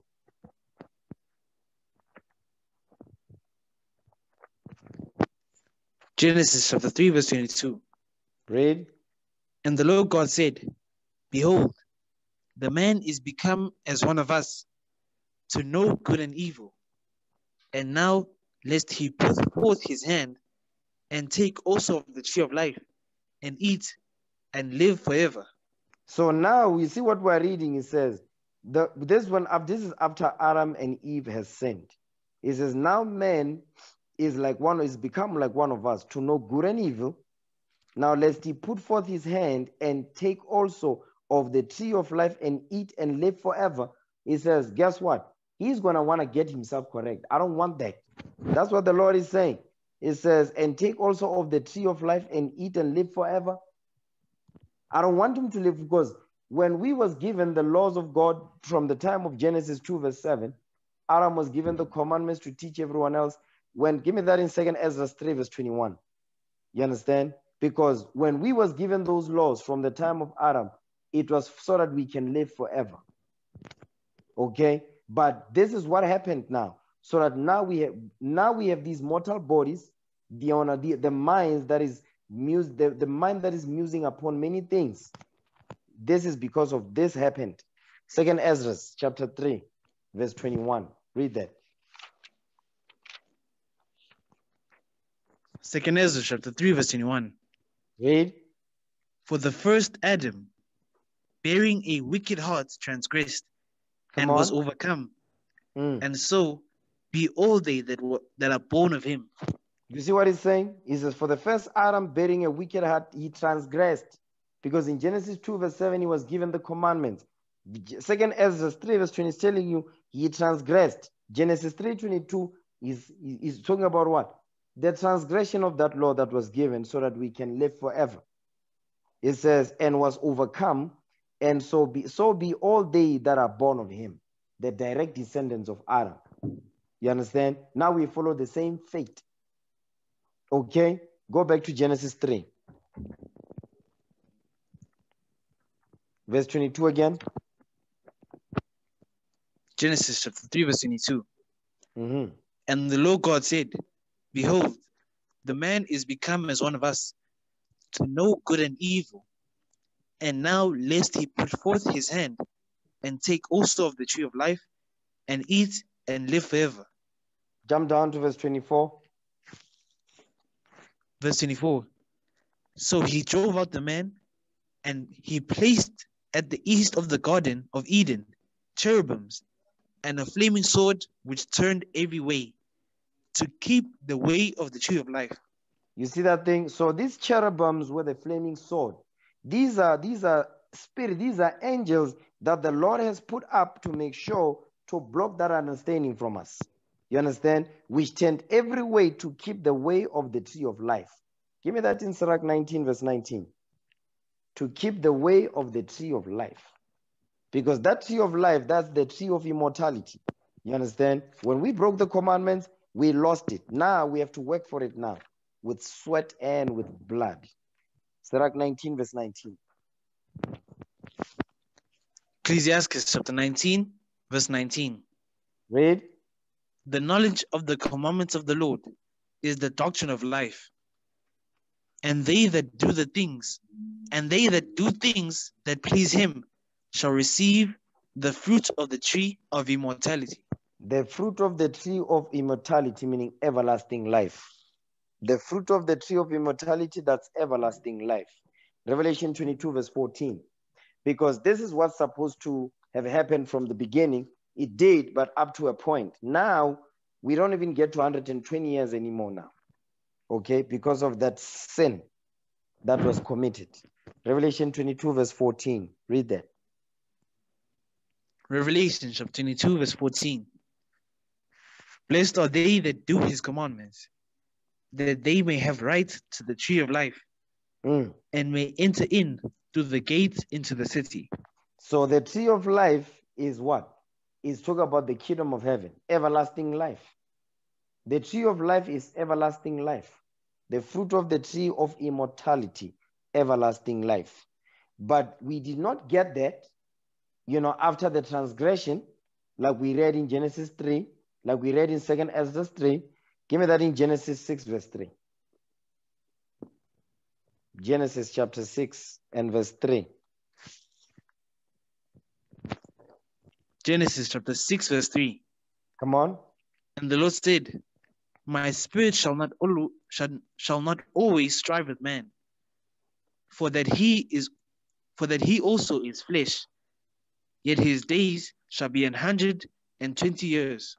You see what he's saying? He says, my spirit shall not always strive with men, with men, with men. This is talking about the sons of God.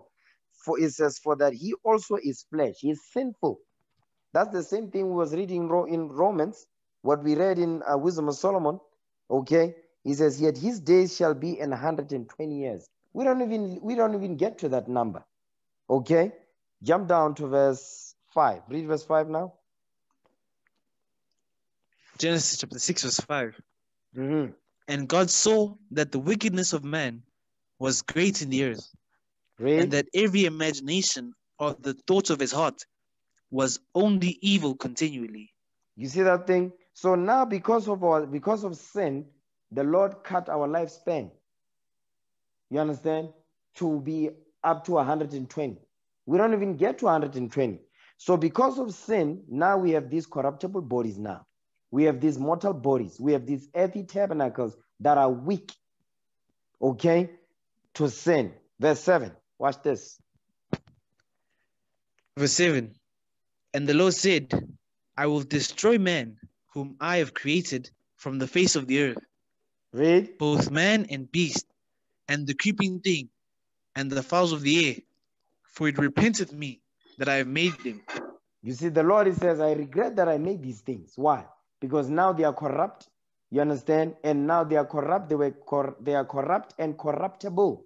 So now I'm going to destroy them now because of this. Okay? Give me that in 2nd Ezra 7, verse 13. 2nd Ezra chapter 7 and verse 13. Because that which was given to us back then during the time of Adam in Genesis 2, verse 7 down. Guess what? We was given eternal life. Okay? We messed that up. 2nd Ezra chapter 7 verse 13. 2nd Ezra chapter 7 verse 13. Mm-hmm. For the entrances of the elder world were wide and sure, and brought immortal fruit. And brought immortal fruit. Because what we read in Genesis 6 verse 3, he didn't say immortal. You understand? It says mortal. It was mortal. Why am I saying that? Because it says, I'm going to limit your lifespan to 120 years. It was no longer immortal. It is now mortal. Read that again. Verse 13. 2nd Ezra chapter 7 verse 13. Read. For the entrances of the elder world were wide and sure, and brought immortal fruit. They were wide and they were sure and brought immortal fruit. Okay, 2nd Ezra 2 verse 45. 2nd Ezra chapter 2 verse 45. 2nd Ezra chapter 2 verse 45. He answered and said unto me, these be they that have put off the mortal clothing. The mortal clothing is our bodies. The frail and weak bodies that we have, these are our mortal bodies. Go ahead. Mortal clothing. Read. And put on the immortal. Mm-hmm. And have confessed the name of God. Now are they crowned and receive palms. That's when the Lord returns. When the Lord returns, we're going to put off these mortal clothing or these mortal bodies that we got, and we're going to put on the immortal bodies. You understand? Watch this. Give me Isaiah 25 verse 8. Isaiah chapter 25 verse 8. I'm showing you what we used to have and what we now have, which is the reason why sin is ruling over our mortal bodies, because we obey our bodies now in the day of our sins or on our day of our lusts. You understand? Read that. Isaiah 25 verse 8. Isaiah chapter 25 verse 8. Read. He will swallow up death in victory. You will what? And the Lord God he will swallow up death in victory. You will swallow up death in victory. That's when the Lord returns, when he gives us those God-level bodies. Go ahead. He will swallow up death in victory, and the Lord God will wipe away tears from off all faces. And the rebuke of his people shall he take away from off all the earth, for the Lord hath spoken it. That's when the Lord returns, because the Lord has promised us, listen, I'm gonna what? Death is gonna be swallowed up in victory. You understand? That's when the Lord is really gonna show us the promises that he's that are written, that's when these things are going to be fulfilled. Watch, but in their proper order and season. Watch this. Give me the book of 1 Corinthians chapter 15 verse 51. Because what Isaiah is saying is what the Apostle Paul, he gets it from here. Watch this. 1 Corinthians 15 verse 51. The Apostle Paul is going to go into more detail about this thing. Read that. 1 Corinthians chapter 15, verse 51. Read. Behold, I show you a mystery. Mm-hmm. We shall not all sleep, but we shall all be changed. You see what he's saying? He says, we shall not all sleep. Not all of us are going to die in this truth. Meaning what? We're going to live to see the Lord return and be delivered. It says, we shall not all sleep, but we shall all be changed on that day. Okay, read on. In a moment, in the twinkling of an eye, go ahead. at the last trump, for the trumpet shall sound, and the dead shall be raised incorruptible, and we shall be changed.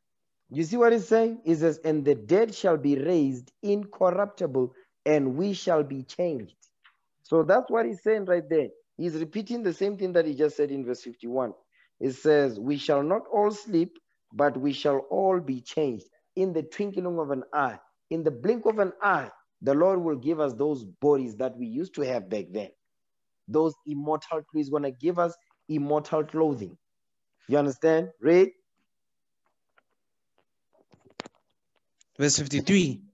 For this corruptible must put on incorruption, and this mortal must put on immortality. So our corruptible body, you understand? You see what happens? Our corruptible body puts on corruption. That's why in Wisdom of Solomon says, for the corruptible body, the corruptible body will put on or attract incorruption, which is what? Sin. We're easily corrupted by sin, diseases, you understand? All kinds of issues. Read. So when this corruptible shall have put on incorruption, so and now hold on. Wait. It says, so when this corruptible shall put on incorruption, that's when it says we shall all be changed. That's when that will happen. Read. And this mortal shall have put on immortality. Then shall be brought to pass the saying that is written, death is swallowed up in victory. That's what we read in Isaiah 25 verse 8. Death is swallowed up in victory, because no more death. We live forever. The tree of immortality, like we read in Sirach. Read. O death, where is thy sting? O grave, where is thy victory? You see that thing? Because on that day, death, we will have what? We will have overcome death, because that's what Christ did. He rose the third day. They saw him hanging on the cross for 6 hours, and he was dead and he was buried. In 3 days, he rose again. Guess what? He give me that in Revelation. Let me not butcher it. Give me Revelation chapter 2. Okay, Revelation chapter 2 and verse 20. Watch this. You know what? Let me see, because now my Bible, I can't see nothing. Let me open it on my phone.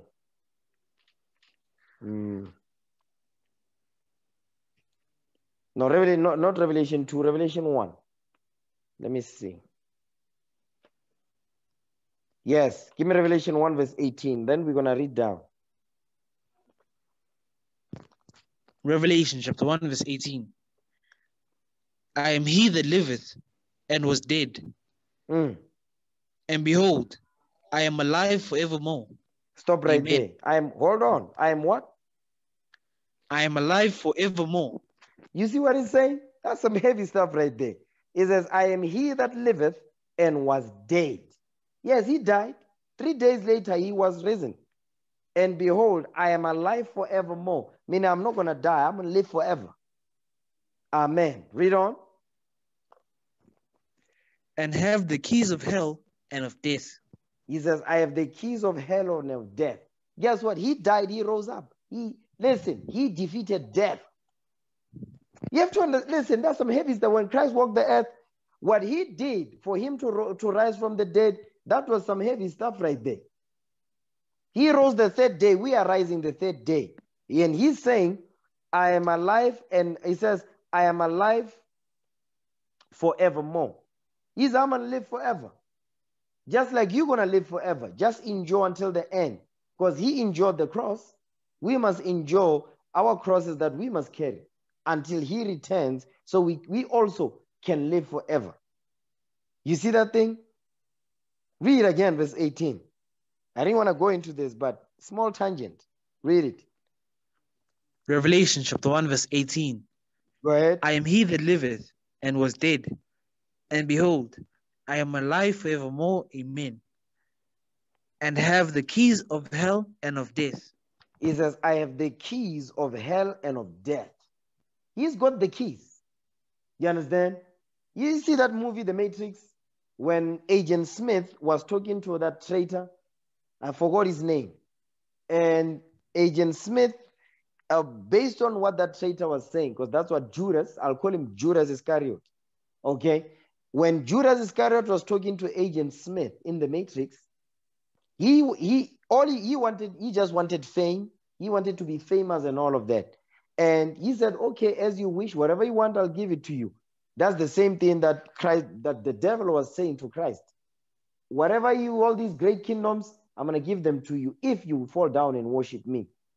He said, listen, Morpheus, give me Morpheus. Okay? He said, listen, I don't know where he is, but I can get you to him. Then he says something else. He says, give me access. He says, give me access codes to the Zion mainframe. Access codes to the Zion mainframe. The keys to hell and back, to hell and of death. He says, I have the keys of hell and of death. He wanted access codes to the Zion mainframe. The access codes to the Zion mainframe, guess what that is? God's commandments. The access keys to the Bible. This is the Zion mainframe right here. Okay? You're just thinking of a supercomputer. No, this is the supercomputer. You understand? This is the Zion mainframe right here, the Bible. The Bible is the Zion mainframe. To get access to the Zion mainframe, you need to keep the laws of the Most High. Period. Heavy stuff right there. Some heavy stuff. Okay, go back to 1 Corinthians chapter 15 and verse 56 now. 1 Corinthians chapter 15, verse 56. Read. The sting of death is sin, and the strength of sin is the law. It says the sting of death is sin. Meaning what? The sting of death is sin. So sin is what brings death into the world. Watch this. Give me Romans 6:23. Romans chapter 6, verse 23. Romans chapter 6, verse 23. Read. For the wages of sin is death. You see that thing? The wages of sin is death. So what brings forth death is when you break the laws of God. Same thing we read in the book of James, 1 verse 14 down. You understand? When sin has conceived, bringeth forth death. Saying the same thing. Go back to 1 Corinthians now. 15 verse 56. 1 Corinthians chapter 15, verse 56. Go ahead. The sting of death is sin, and the strength of sin is the law. The strength of sin is the law. So guess what? In order for you to overcome sin, you must keep the law. That's what he's saying right there. That's why I said the Apostle Paul, he wrote things hard to be understood. Watch this. Now go back to Romans now. Romans 6 verse 23. Romans 6 verse 12. Let's go back to Romans because I have not forgotten my point. I was still dealing with the part where it says, let not sin therefore reign in your mortal body. Okay? And I gave you examples when we allowed sin to reign in our mortal bodies, the Lord says, okay, 120. But when we did not do that, the Lord gave us what? Immortal life. Okay? Read that. Romans 6 verse 12. Romans chapter 6 verse 12. Let not sin therefore reign in your mortal body. Go ahead. That ye should obey it in the lust thereof. That's the point. That's the point I want to deal with now. It says that ye should obey it in the lust thereof. Now jump down to verse 16. Okay, this is what it means when it says that you should obey it in the lust thereof. This is how you obey that sin in the day of your lust. Okay, watch this. Verse 16, 1-6. Romans chapter 6, verse 16. Mm-hmm. Know ye not that to whom ye yield yourselves servants to obey, his servants ye are to whom ye obey, whether of sin unto death, or of obedience unto righteousness. So you see what he's saying? So he's saying, listen, he says, no. He says, understand this. Meaning open your ears and listen and understand what he's saying. It says, whoever you yield yourself to be a servant to obey, guess what? His servants ye are to whom you obey. So now he's giving an analogy. The same way a servant must submit to the master, guess what? As you submit yourself to your master, when you are in the midst of sin, you obey your sin in the day of your lust, you are a servant to that sin now. That's what he's saying. Okay, it says, whether of sin unto death or of obedience unto righteousness. So if you obey to righteousness, you will serve righteousness. You obey sin, you will serve sin. You will die in your sin if you don't repent from that sin. That's what he's saying right there. Jump down to verse 19. Verse 19. Mm-hmm. I speak after the manner of men, because of the infirmity of your flesh. You see what he's saying? So now he's saying, he said that I'm speaking like this. I'm speaking regarding those men and women. He says, I speak after the manner of men because of the infirmity of your flesh, meaning the weakness of your flesh. Because the flesh is weak. The corruptible bodies we got, okay, they are weak. That's why now the software must start to, the Lord is reviving the software now. You understand? The brain, the mind, and the mindset. Read that part again, verse 19. Romans chapter 6, verse 19. Read. I speak after the manner of men because of the infirmity of your flesh. The weakness of your flesh. Read. For as ye have yielded your members servants of uncleanness. You see that and thing? to iniquity. No, servants to uncleanness. So what we read in verse 16 is making it plain in verse 19. He says, now I'm going to make it plain. I speak after the manner of men because of the infirmity of your flesh, meaning the weakness of your flesh. For as ye have yielded your members servants to uncleanness. Meaning what? You have given your bodies to be a servant to unclean spirits. Okay? Read on. And to what? And to iniquity. And to iniquity, meaning sin. Read. Unto iniquity. Meaning sin unto sin. Because the more you start to break the laws of God, you're going to find yourself now one sin is piling on top of another. Okay? So now you start to become overwhelmed by the sins you are in. So he's saying the same way a servant will yield himself to a master. You understand? When you break God's commandments, you are yielding yourself to what? You become a servant of uncleanness. Because any laws that is broken, that's uncleanness. So you will become a servants to uncleanness and to sin and to iniquity unto iniquity.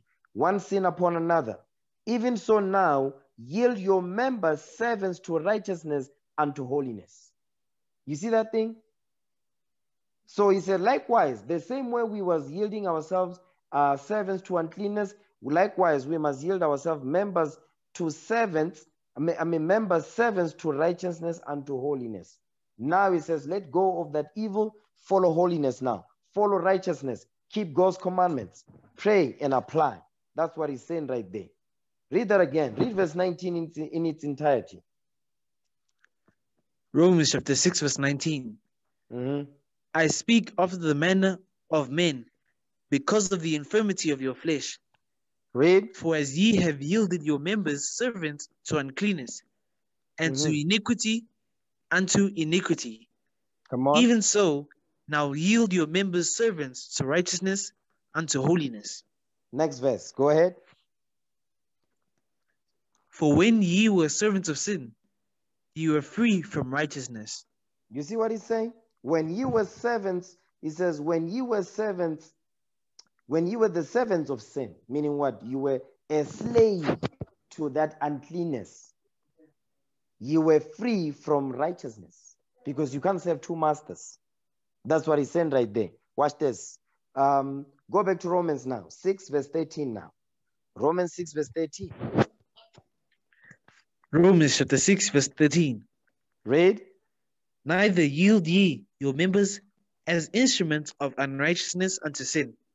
You see what he's saying? He says, he says, neither. He's continuing the thought. He has not forgotten the thought. We're keeping it in his cultural context here. He says, neither yield ye your members as instruments of unrighteousness unto sin. That's the part I want to deal with. Because he's continuing the thought. How do you make sure that you don't give yourself over? You understand? To what? To righteousness and to unrighteousness and to sin. How do you keep yourself from your own sins? How do you keep yourself from your own iniquities? How do you make sure that you don't be corrupted by the lusts and the sins that are within you? How do you do that? Give me that in 1 Thessalonians 4. 1 Thessalonians 4, let's start at verse 2. 1 Thessalonians chapter 4 verse 2. Read. For ye know what commandments we gave you by the Lord Jesus. So now, which means the Apostle Paul is telling us that the commandments that him and the other apostles that was teaching, he was giving us the commandments by the Lord Jesus. You understand? Read. Verse 3. For this is the will of God, even your sanctification, that ye should abstain from fornication. That's how you make sure that you don't yield your members as instruments of unrighteousness unto sin. It says what? You must abstain from fornication. You must sanctify yourself and abstain from fornication. Sexual sins. Okay? Read. For that every one of you should know how to possess his vessel in sanctification and honor. He says that every one of you should know. How are we going to know? Because we study. The scriptures tell us, thou shalt not commit adultery. That's fornication. All the sins regarding fornication, they fall under that law. Exodus chapter 20 verse 14. You understand? They fall under that law. So when it says that every one of you should know how to possess his vessel in sanctification and honor, because you know the law that says thou shalt not commit adultery. He's just giving an example here of the sin that you must not yield yourself to. I'm just giving an example of fornication. Read. Not in the lust of concupiscence, even as the Gentiles which know not God. He says, do not yield your members, you understand, as instruments of unrighteousness, not in the lust of concupiscence, evil sexual desires and lusts, even as the Gentiles which know not God, meaning don't keep the commandments. So this is twofold. Talk about the other nations, and it's talk about northern kingdom that went into idolatry. Okay, watch this. Now jump down to verse 7. Verse 7. For God hath not called us unto uncleanness, but unto holiness. You see what he's saying? He says, God did not call us unto uncleanness, but unto holiness. The Lord didn't call us unto uncleanness. Okay? When we deal with sin, it's uncleanness, period. The laws of God is what make us holy, is what cleanses us. You understand? When we dabbling in sin, we are in the midst of uncleanness. We are serving those unclean demons. Okay? Watch this. Give me, we read it earlier, but I just want to touch it again. Now that you are fully aware, okay? Now that you know that you are not supposed to, you're supposed to yield your members as instruments, you're not supposed to yield your members as instruments of unrighteousness unto sin. Guess what you must do? Give me that in, go back to Ecclesiasticus, okay? Sirach 37.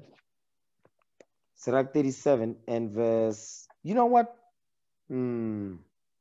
Let me see if I want to go there. Give me 2nd Ezra 16. It's not in my notes, but I think I'll use this one. I'll come back to that one. 2nd Ezra chapter 16, verse 67. Watch this. 2nd Ezra chapter 16, verse 67. Go ahead. Behold, God himself is the judge. Fear him. Leave off from your sins. Leave off from forget- your, hold on. Leave off from your sins, plural. Leave off from your sins, because we have sins that we are dealing with. Okay, go ahead. And forget your iniquities. Forget your iniquities, meaning what? When he says forget, meaning your mind must not be now on those sins or those uncleanness, the uncleanness that you used to be in. So because in order for you to make sure that your mind is not on that, remember it says the thought of foolishness is sin. The mind that muses upon many things. So when it says, leave off from your sins and forget your iniquities. To forget, where does that take place? In your mind. So which means that in order for you to forget, you must replace it with something else.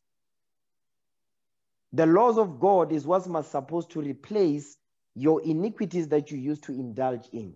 The sins that you used to indulge in, guess what? The laws of God must replace that. That's how you forget. You understand? Read that again, verse 67. 2nd Ezra chapter 16, verse 67. Behold, God himself is the judge. Fear him. Leave off from your sins and forget your iniquities. Go ahead. To meddle no more with them forever. You see that part right So there? shall God. Hold on. To meddle no more with them forever. Don't meddle. It says, leave off from your sins, forget your iniquities, don't meddle no more with them. Don't meddle. Meaning don't play with them. You understand? Don't meddle with them. Read. So shall God lead you forth and deliver you from all trouble. The Lord will deliver you from that trouble, meaning from those sins, from those temptations. The Lord will surely deliver you. Okay? But in order for you to do this, you need to do what? Give me that. Go back. Now go to Sirach 37 now.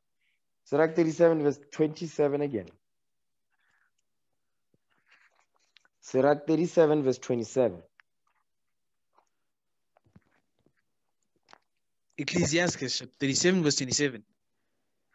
My son, prove thy soul in thy life, and see what is evil for it, and give not that unto it. He says, prove your soul in your life. Examine yourself. Once you examine yourself, you're going to prove your soul. How? By discovering what is good and or what is evil for it. And you're going to choose what is good and reject what is evil for your soul. Next verse. For all things are not profitable for all men. Neither hath every soul pleasure in everything. You see that thing? It says, for all things are not profitable for all men. Neither hath every soul pleasure in everything. Meaning what? You might be dealing with pornography. That's your demon that keeps coming back over and over. The other brother is dealing with bearing false witness. That's his demon. It keeps coming back over and he always finds himself in that situation. So on and so forth. Meaning, so not everybody is going to deal with the same thing. It doesn't mean that we're not going to deal with similar things. Yeah, we will. But there are some sins that are different from others based on the individual, based on the demon that has jumped on them. You understand? Or the demon that they have been dealing with in the world. And in the truth, in the beginning, it seemed like, I have this on lock. It's easy. But as time goes, the path is getting narrower and narrower. The cross is getting heavier and heavier. Why? Because that's the nature of the beast. You understand? That's the condition of the battle. Let me say that. Okay? So that's why it says, for all things are not profitable for all men. Neither hath every soul pleasure in everything. So whatever pleasures that you have, those these are things that I indulge in, and they're not good for my soul. For the sister, another sister will say, me, I struggle with such and such. Another one will say, me, I struggle with this thing. You understand? The things that the lusts will be different, but you must prove your soul, you understand, to see what is evil for it. Okay, watch this. Give me Sirach 18 verse 30. Ecclesiasticus chapter 18, to make sure that you don't go after them things. Ecclesiasticus chapter 18 verse 30. Read. Go not after thy lusts, but refrain thyself from thine appetites. That's the same. Do you see the appetites, the pleasures that we read in Sirach 37 verse 28? So it says, go not after thy lust. Remember, go back to Romans 6 verse 12 again, so we don't lose the thought. Romans 6 verse 12. Go back there. Romans chapter 6 verse 12. Read. Let not sin therefore reign in your mortal body, that ye should obey it in the lust thereof. That ye should obey it in the lusts thereof. So go back to Sirach 18 verse 30 again. Ecclesiasticus chapter 18 verse 30. Read. Go not after thy lust, but refrain thyself from thine appetites. But refrain thyself from thine appetite. So don't go after your lusts. That's why it says that you should obey it in the lust thereof. Obeying sin, obeying that sin in the day of your lust, because that's your appetites. Those are the pleasures that we read in Sirach 37:28. You understand? So these appetites, these are the pleasures. This says refrain thyself, meaning abstain. Abstain from the sins that you know they are evil for your soul. You understand? Go ahead. Verse 31. Sirach 18 verse 31. Ecclesiasticus chapter 18 verse 31. If thou givest thy soul the desires that please her, she will make thee a laughing stock to thine enemies that malign thee. So now it says, if thou givest thy soul the desires that please her. If you give your soul the desires that please her, the she is wisdom. It says, she, wisdom, will make you a laughing stock to thine enemies that malign thee. Meaning your enemies that want you to fall. Your enemies that want you to see you destroyed. It says, wisdom will make you a laughing stock if you give your soul the desires that please her. So don't give your soul. That's why it says, know what is evil for your soul, and don't give that to your soul that pleases it. You understand? That's what he's saying right there. Romans 6 verse 13 again. Romans chapter 6 verse 13. Read. Neither yield ye your members as instruments of unrighteousness unto sin. Stop. He says, neither yield ye your members as instruments of unrighteousness unto sin. Don't yield your members, don't yield your body. You understand? To instruments of unrighteousness unto sin. That's the same thing that we're reading in Sirach. Don't go after your lusts, but refrain. That word refrain, go back to 1 Thessalonians 4 verse 3. 1 Thessalonians chapter 4 verse 3, because there's a word that the Apostle Paul is using, which is in line with what we're reading here, what Sirach is saying. Okay, read that. 1 Thessalonians chapter 4 verse 3. For this is the will of God, even your sanctification, that ye should abstain from fornication. That ye should what? That ye should abstain from fornication. That you must abstain from fornication. Abstain. Abstain. Go back to Sirach 18 verse 30 again. Ecclesiasticus chapter 18 verse 30. Go not after thy lusts, but refrain thyself from thine appetites. You see that thing? Go not after your lusts, but abstain. That word refrain means abstain. But refrain or abstain yourself from your iniquity, from your appetites. You understand? Your appetite might not be the same. The appetite that one brother has is not the same appetite that the next brother has or the next sister has. Everybody has different appetites. The Lord is saying, refrain yourself from your appetites.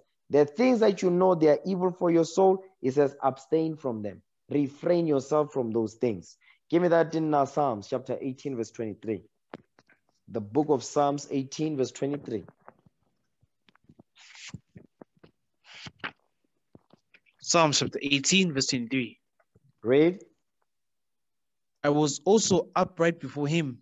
Mm-hmm. I kept myself from mine iniquity. You see what King David said? He's not saying I was not dealing with sin. He's not saying that. He says, but I kept myself from mine iniquities. Was he overcome by sin? Yes. Was many of our forefathers overcome by sin? Yes. But guess what? They fought and they overcame. You understand? So King David is saying, I was also upright before him, and I kept myself from mine iniquity. Yes, I was dealing with sin, but I overcame. You understand? I kept myself from my iniquities. No, he learned how to control himself. He learned how to abstain. He learned how to refrain. He learned not to go after his lusts. You understand? He learned that. That's why he could confidently say what he's saying here in the Spirit of Christ. Okay? Watch this. Go back to Romans 6. Romans chapter 6 verse 13. Romans chapter 6 verse 13. Read. Neither yield ye your members as instruments of unrighteousness unto sin, but yield yourselves unto God. Read. As those that are alive from the dead, and your members as instruments of righteousness unto God. Now that's heavy right there. He says, but you must yield yourself unto God. Now, instead of yielding yourself to sin, now he says, yield yourself unto God. Give yourself up to the Lord. 100%. Give your whole self, your mind, your soul, your body. Give it to the Most High God. You understand? But yield yourself unto God as those that are alive from the dead, because we was dead in the world before. Now the Lord brought us back. He woke us up in the spirit of his Son, the Christ. Now we are alive from the dead. You understand? And your members as instruments of righteousness unto God. Now the Most High God must use our bodies as vessels of righteousness. You understand? Not vessels of unrighteousness. To keep our bodies holy and clean, so that we can present ourselves as a living sacrifice that is holy and acceptable. Okay? Watch this. Okay, read that. Colossians 3 verse 1. Come on. Colossians chapter 3 verse 1. Read. If ye then be risen with Christ, seek those things which are above. Come on. Where Christ sitteth on the right hand of God. So now what you want to notice here, the Apostle Paul is saying something similar to what we just said in what we read in Romans 6. He says, if ye then be risen with Christ. Remember, it says, as those that are alive from the dead. Okay? It says, if ye be risen with Christ, because we was dead, now we are alive. Seek those things which are above, where Christ sitteth on the right hand of God. Those things that are above, those are the things that we must seek for. Those are the things that we must yield ourselves to. Watch this. Give me Wisdom of Solomon chapter 9 verse 4. He says we must seek those things which are above. Now that we are risen, you understand? We be risen with Christ, alive from the dead. Watch this. Wisdom of Solomon chapter 9 verse 4. Wisdom of Solomon chapter 9 verse 4. Come on. Give me wisdom that sitteth by thy throne, and reject me not from among thy children. Okay, put some power in this. Come on. I need you to read like you are alive. Come on, bro. Read verse 9, verse 4 again. Wisdom of Solomon chapter 9 verse 4. Give me wisdom that sitteth by thy throne, and reject me not from thy children. So he says, give me wisdom that sitteth by thy throne, and reject me not from among thy children. So now the things which are above is wisdom. The things that we must seek in Colossians 3 verse 1, seek those things which are above, is the wisdom of the Most High that sit by his throne. Watch this. Jump down to verse 9 now. Verse 9. And wisdom was with thee, which knoweth thy works. Go ahead. And was present when thou madest the world. Read. and knew what was acceptable in thy sight, and right in thy commandments. So the things that we must seek which are above is wisdom. You understand? Wisdom is what's going to teach us. He's going to teach us to know what is acceptable in the sight of the Most High. That's what wisdom will teach us. Those are the things that we must seek now that we are alive from the dead, if we be risen with Christ. Next verse. Go ahead.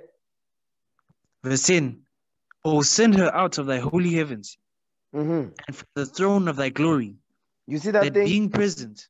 It says, "O send her out of thy holy heavens." That's why we read in Colossians, it says, "Seek those things which are above." What is that? The laws of the Most High, wisdom of the Most High God. Read verse 10 again. Wisdom of Solomon, chapter 9, verse 10. Go ahead. O send her out of thy holy heavens, and from the throne of thy glory, that being present, she may labor with me, that I may know what is pleasing unto thee. That I may know what is pleasing to thee. That I may know what is pleasing unto thee. Watch this. Go back to Colossians now. Colossians chapter 3. You know what? Before you get me there, before you go back to Colossians, give me James, okay? James chapter 3, verse 17. This is how you make sure that the sin that keeps bothering you, keeps coming back over and over. This is what you must do. Set your affection on the things that are above. Your affection, the things you love, must be upon the things that are above. James chapter 3, verse 17. James chapter 3, verse 17. Read. But the wisdom that is from above is first pure, then peaceable, gentle, and easy to be entreated, full of mercy and good fruit, without partiality and without hypocrisy. You see that thing? So that's what is talking about when it says, seek those things which are above, the wisdom of the Most High.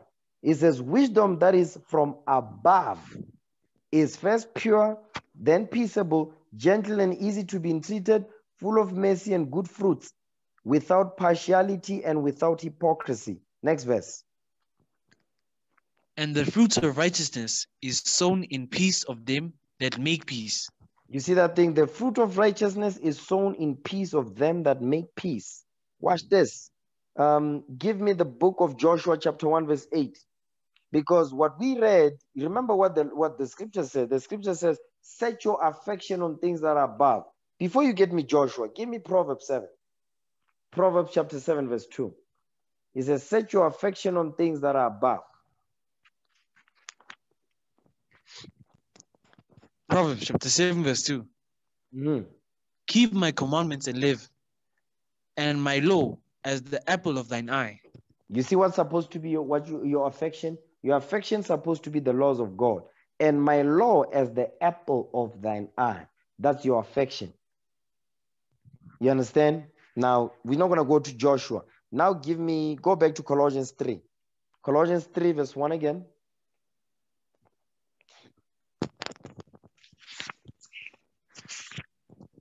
Colossians chapter 3 verse 1. Read. If ye then be risen with Christ, seek those things which are above. Come on. Where Christ sitteth on the right hand of God. Come on. Set your affection on things above, not on things on the earth. You see what he's saying? Set your affection on things above. We know what is above. Wisdom that sitteth by the throne of the majesty on high. You understand? The Spirit of Christ, the Spirit of wisdom. It says, set your things on things that are above, not on things on the earth. Because of what? The things that are upon the earth is what? The evil stuff. The fornications, the lusts, the deceit, the malice, the bitterness, whatever. All things evil, they are upon this earth. The earth rejoices. The people upon this earth, that's where their affection is. Their affection is not upon the things that are above. Their affections are upon the things that are upon this earth. They don't care about the Bible. You understand? Watch this. Give me the book. Give me the book of Luke. Okay? Because this is what you now know. You know that if you keep the commandments of the Most High, you set your affection on things that are above. You don't go after your lust. You are preventing what? You don't yield yourself you don't yield your body as an instrument of uncleanness. You don't serve the demon, the unclean demons. You don't serve those. The way you do it, you keep yourself from your iniquities. Okay? Your affection, the things you love, must be what is written in the scripts. The laws of God. You must love the Most High. Okay? Luke chapter 4, verse 1. Luke chapter 4, verse 1. Read. And Jesus, being full of the Holy Ghost, returned from Jordan and was led by the Spirit into the wilderness. Go ahead. Being 40 days tempted of the devil. And in those days he did eat nothing. And when they were ended, he afterward hungered. So now Christ was tempted because what was he doing? It says, being 40 days tempted of the devil, in those days he did eat nothing. He was fasting. The devil came, he tempted Christ. Now watch this. The devil will tempt you. You understand? He will do that. The Lord doesn't tempt you. The devil does. Now watch this. Keep going. Verse 3. Verse 3. And the devil said unto him, If thou be the Son of God, command the stone that it be made bread. You see what he's doing? He's testing him. Okay, watch this. Go ahead. And Jesus answered him, saying, It is written, that man shall not live by bread alone, but by every word of God. But by every word of God. Man shall not live by bread alone, but by every word of God. So when Christ was fasting for those 40 days, 40 nights, yes, he was feeding his spirit. He was feeding his soul. That's what he was doing. He was not feeding his flesh, but he feeding his spirit. Because he needed to feed his spirit because of the trial that was coming before him. Meaning what? To die for the 12 tribes of Israel. You understand? And remember, he saw it all. He saw how he was going to die, how he was going to be crucified, the level of pain that he was going to go through for the 12 tribes of Israel, and he must enjoy it. He saw it all. That's why he did this, to prepare for the trial that's coming. You understand? This is heavy stuff right here. Okay? Next verse. Read. And the devil, taking him up into an high mountain, showed unto him all the kingdoms of the world in a moment of time. In the blink of an eye. So this is the temptation now. Power and the glory of kingdoms. Read. And the devil said unto him, All this power will I give thee, and the glory of them, for that is delivered unto me, and whomsoever I will give it. And to whomsoever I will give it. So it says, I've got the power, and I'll deliver this power to whomsoever I will. But there's one condition. Read. If thou therefore wilt worship me, all shall be thine. You see that thing? This is the stipulation. If you worship me, I'm going to give you all the kingdoms and the glory of them. So what was Christ doing? Christ was rightly dividing the word, precept upon precept, to make sure that he does not what? The devil is not going to trick him in any way. But he was tempted by the devil. You understand? Watch this. Give me the book of 1 Corinthians 15, verse 31. You know what? Jump down to verse 13. Before we get to 1 Corinthians, jump down to verse 13. Luke 4, verse 13. Luke chapter 4, verse 13. Read. And when the devil had ended all the temptation, he departed from him for a season. You see that part right there? He says, when the devil had ended all the temptation, he departed from him for a season. It was only for a season. What is he telling you? I'm going to be back. So while the devil is gone, there's no temptation. Your job is to prepare yourself for the next fight. That's the job. Because it's letting you know right there, I'm going to return. So when this sin that keeps coming back over and over is because when the devil leaves, you don't prepare yourself for the next fight. So when he comes, he always knocks you out all the time.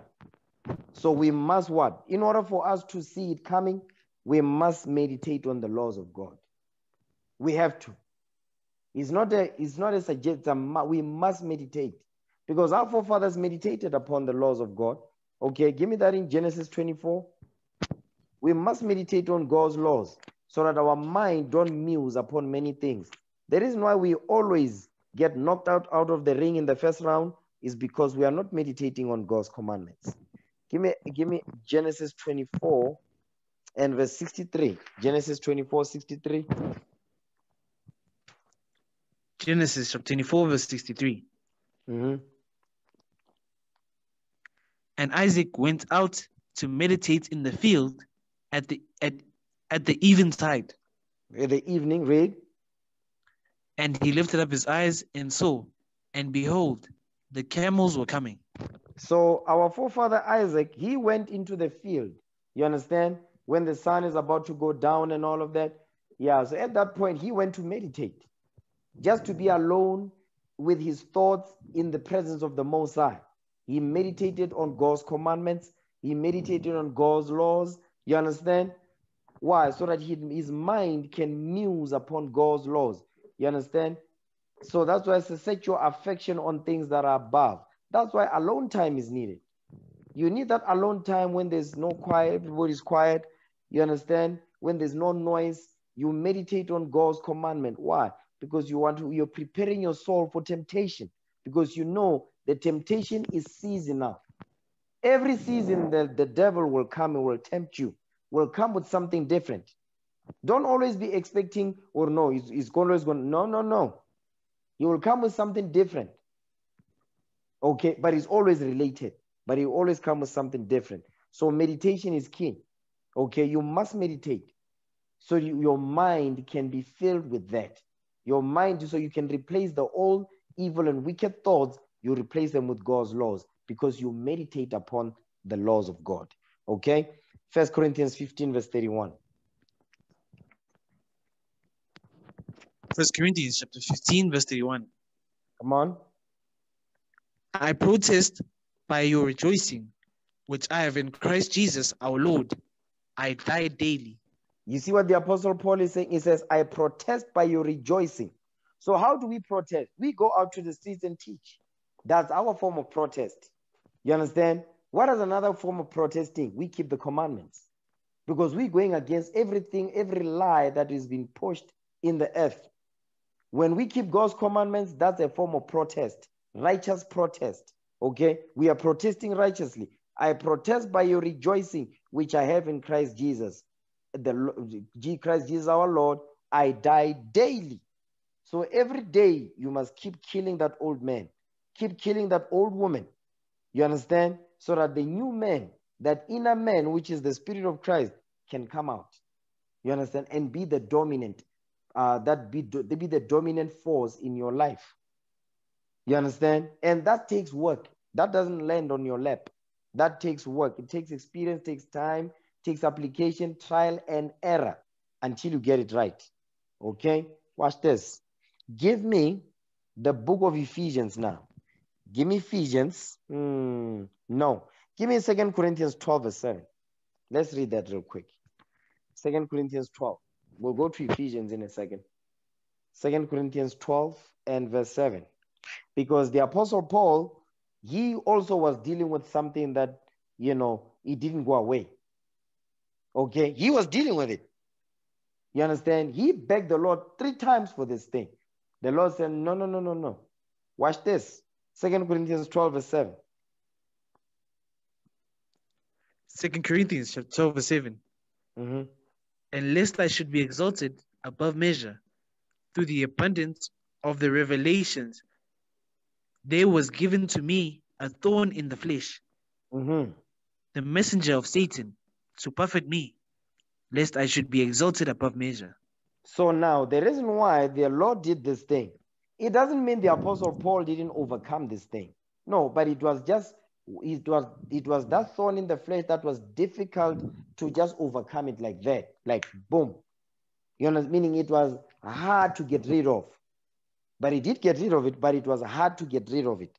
So here he's saying, the reason why there was a thorn in his flesh, the messenger of Satan to buffet me, meaning what? To keep me in check. You understand? That's what he's saying. The Lord is doing this to humble us. Because if we can just overcome all the sins like this, guess what? We're gonna think we're gonna want to be exalted above measure. You understand? We're gonna develop the spirit of what? We're gonna be arrogant. We're gonna think that nothing is gonna overcome us. So the Lord said, no, I'm not doing that. I'm gonna allow that one thing to be the one that you're gonna struggle with. Why? So that you can show yourself worthy. You can prove yourself on a daily basis, knowing that there's this one thing that, man, I can't get rid of this thing. To do what? To buffet you, to humble you, okay? To keep your spirit in check. Next verse. Verse 8. For this thing I besought the Lord thrice, that it might depart from me. You see that thing? It says, I begged the Lord 3 times that this thing might depart from me. But watch this. Next verse. Go ahead. And he said unto me, my grace is sufficient for thee, for my strength is made perfect in weakness. Read. Most gladly, therefore, will I rather glory in my infirmities, that the power of Christ may rest upon me. You see what he's saying? He says, my grace is sufficient for thee. My strength is made perfect in weakness. He says, the grace that I've given you is enough for you to work on yourself. You understand? To keep the spirit to keep that demon in check. The demon, when the demon returns, it always comes back 10 times harder. Why? To keep you in check, so that you know that the Lord is the only one that can help me get over this thing. I'm not going to do it on my own. The Lord is the only one, meaning what? You must always know the Lord is the one that is in control. That is to keep us in check, to always remember, give praise to the Lord always. And that we know that the only way that I'm going to overcome this is through the Lord. I'm not going to do it on my own. That's what the Lord wants to teach us. Next verse. Go ahead. Therefore, I take pleasure in infirmities, and reproaches, in necessities, in persecutions, in distresses, for Christ's sake. For when I am weak, then am I strong. You see what it's saying? It says it says, I take pleasure in infirmities. You understand? In reproaches, in necessities, meaning what? When I need things, food, shelter, whatever. In persecutions, I'm going to be persecuted. You understand? Our forefathers were locked in prisons. They were thrown in jails and so forth. In distresses for Christ's sake. For when I'm weak, then am I strong. Because that weakness, you being weak, the Lord is the one that you have to rely on the Most High. Because the Lord knows how Israel is. Israel, I mean, remember, if you look at Gideon's army, okay, there were 22,000 men. After the Lord did the filtering process, how many men was left? 300. Because the Lord says in the book of Judges, chapter 7, he says, if I allow all Israel, these 22,000 men, to go out there and conquer their enemies, they're not going to give glory unto me. They're going to say, they did this. So for me to prevent that, I'm going to filter, and I'm going to be left with 300, and I'm going to deliver these nations into your hands with the 300 men. That's it. Now, that's some heavy stuff right there. Okay? That's some heavy, heavy stuff. That's a topic for another day. Watch this. 2 Corinthians 11, verse 29. 2 Corinthians 11, verse 29. Read that. 2 Corinthians chapter 11, verse 29. Come on. Who is weak? Am I not weak? And I am not weak? Who is offended? And I burn not. Meaning what? I'm not gonna lose. I'm not gonna fall out this truth. Read. If I must needs glory, I will glory of the things which concern mine infirmities. You see what he's saying? He says, I will glory of those things which concern my infirmities. Read on. The God and Father of our Lord Jesus Christ, which is blessed forevermore, knoweth that I lie not. You see what he's saying? So he says, in weakness, I am strong. Why? Because the grace of Christ is how I'm going to overcome. You understand? That's why Christ said, I'm not going to take it away from you. My grace is sufficient. Okay, watch this. Give me that in Ephesians 6, verse 13. We're almost done. Ephesians 6, verse 13. Ephesians chapter 6, verse 13. You know what? Hold on. Give me Romans chapter 13 and verse Romans 13 verse 12. Read that. Romans chapter 13, verse 12. Read. The night is far spent, the day is at hand. Let us therefore cast off the works of darkness, and let us put on the armor of light. Let us put on the armor of light. We cast off the works of darkness, meaning the works of sin, the works of the flesh. And what? And let us put on the armor of light. Now watch this. Ephesians 6 verse 13. This is how you put on the armor of light. Okay? You cast off the works of darkness, you put on the armor of light. Watch this. Ephesians 6 verse 13. Read that. Ephesians chapter 6, verse 13. Wherefore, take unto you the whole armor of God. You see that thing? The whole armor, hold on, the whole armor of God is the Bible. The whole armor of God is this Bible. Read. That ye may be able to withstand the evil day, in the evil day, and having done all to stand. You see what he's saying? He says, put on the whole armor, meaning the whole Bible, study. You understand? And apply that which you study, that ye may be able to withstand in the evil day, in the day of your trial, and having done all to stand. Because if you have to sit down and examine yourself, be real with yourself, and say, have I done all to stand to? Have I done all to stand against this sin that I'm in? If the answer is no, you need to study.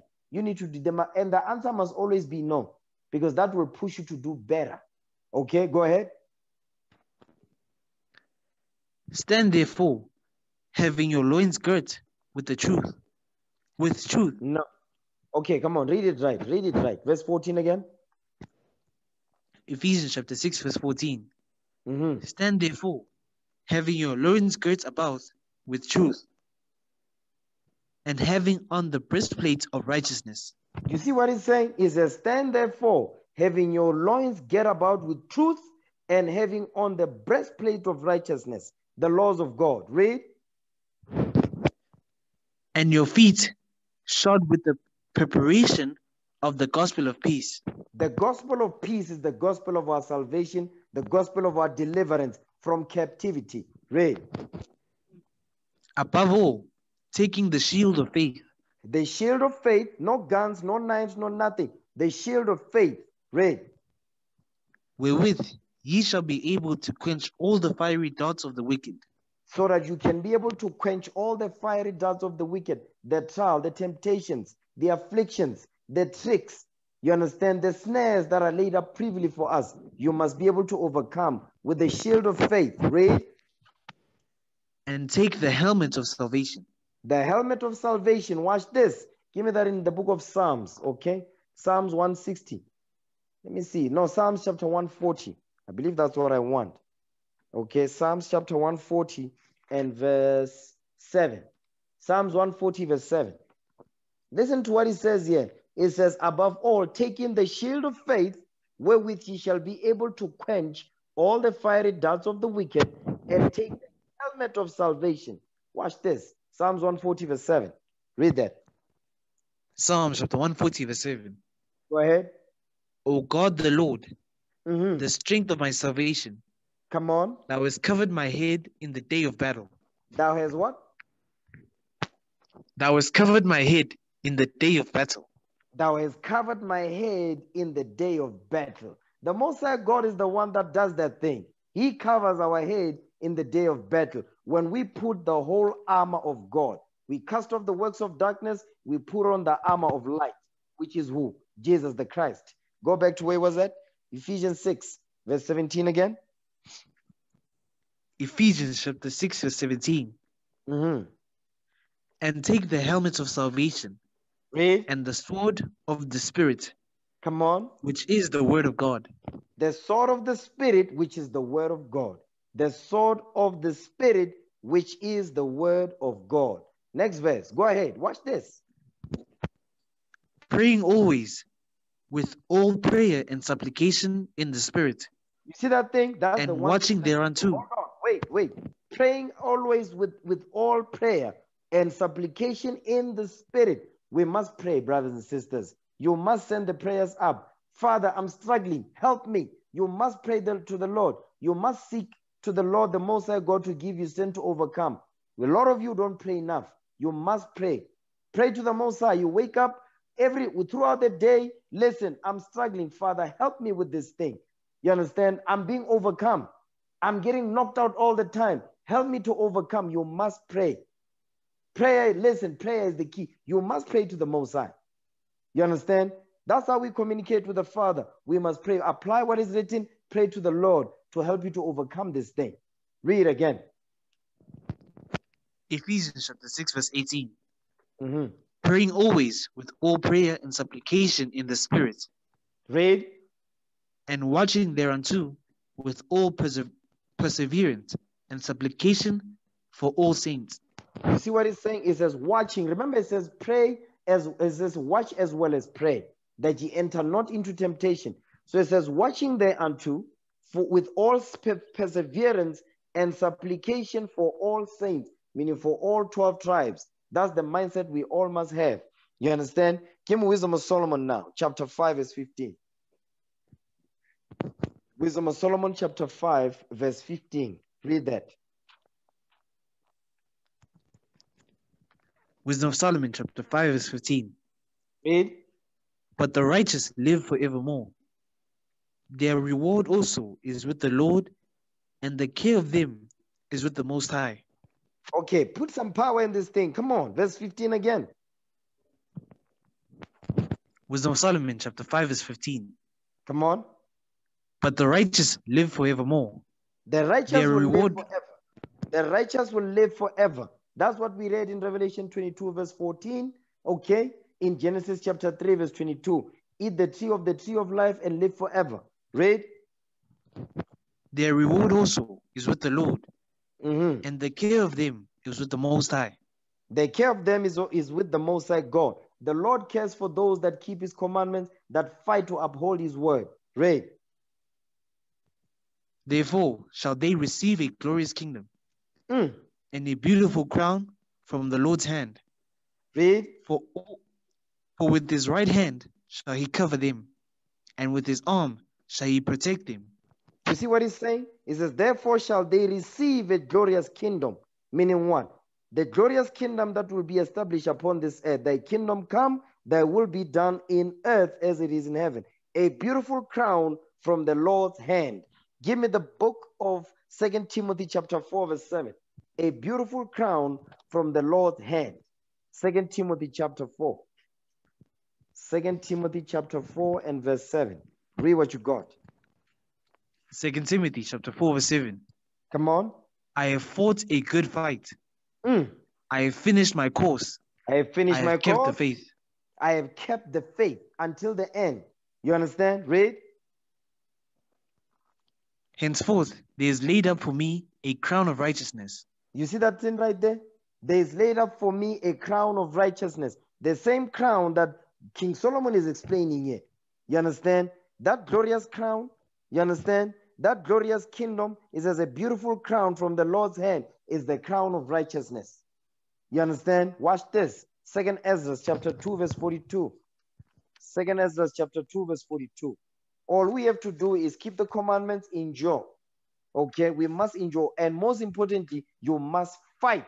Never stop fighting. Okay? 2 Ezra chapter 2, verse 42. Read what you got. 2 Ezra chapter 2, verse 42. Read.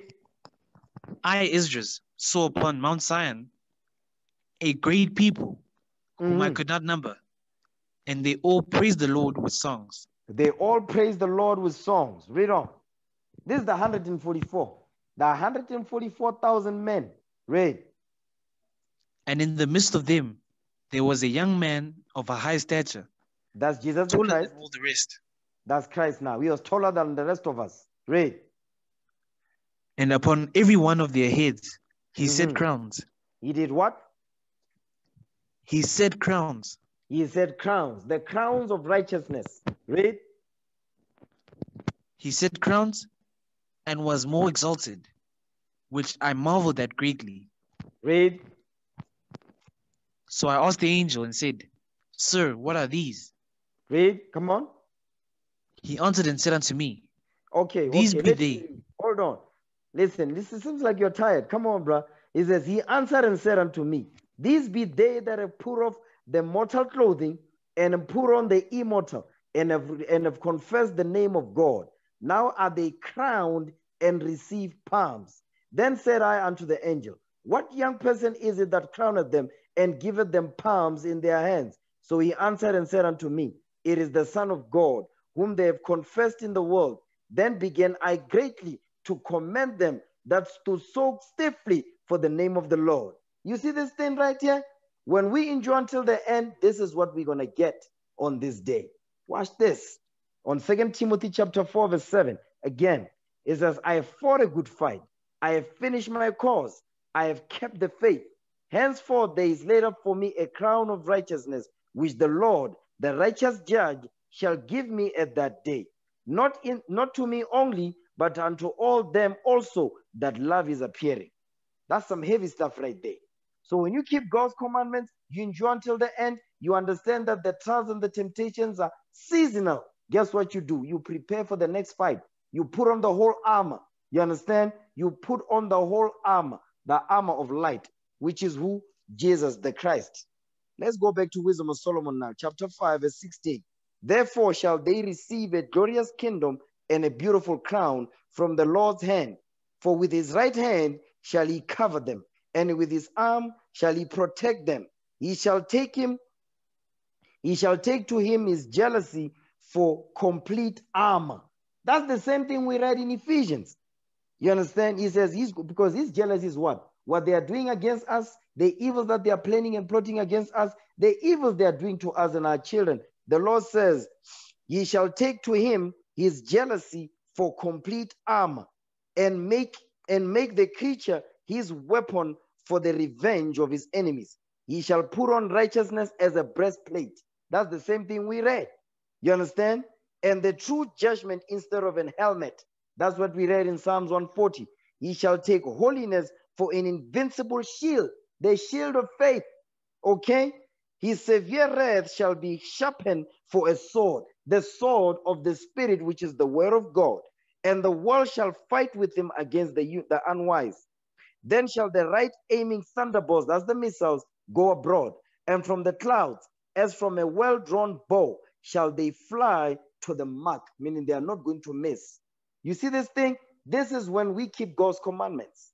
This is how you make sure that sin does not reign in your mortal body, because this is the reward you're going to get. So we must always keep the reward in mind. And once we understand the reward, this is what we're going to get. The journey in between is what we must focus on, because we know we're going to receive the crown of righteousness if we endure until the end. Okay, I'm going to end the class right here. So we break bread in the name of our Lord, in the honor of our Lord and Savior, Jesus the Christ. Okay. For I have received of the Lord that which also I delivered unto you, that the Lord Jesus, the same night in which he was betrayed, took bread. And when he had given thanks, he brake it and said, Take, eat. This is my body, which is broken for you. This do in remembrance of me. After the same manner also, he took the cup when he had supped, saying, This cup is the New Testament in my blood. This do ye, as oft as ye drink it, in remembrance of me. For as often as ye eat this bread and drink this cup, ye do show the Lord's death till he come.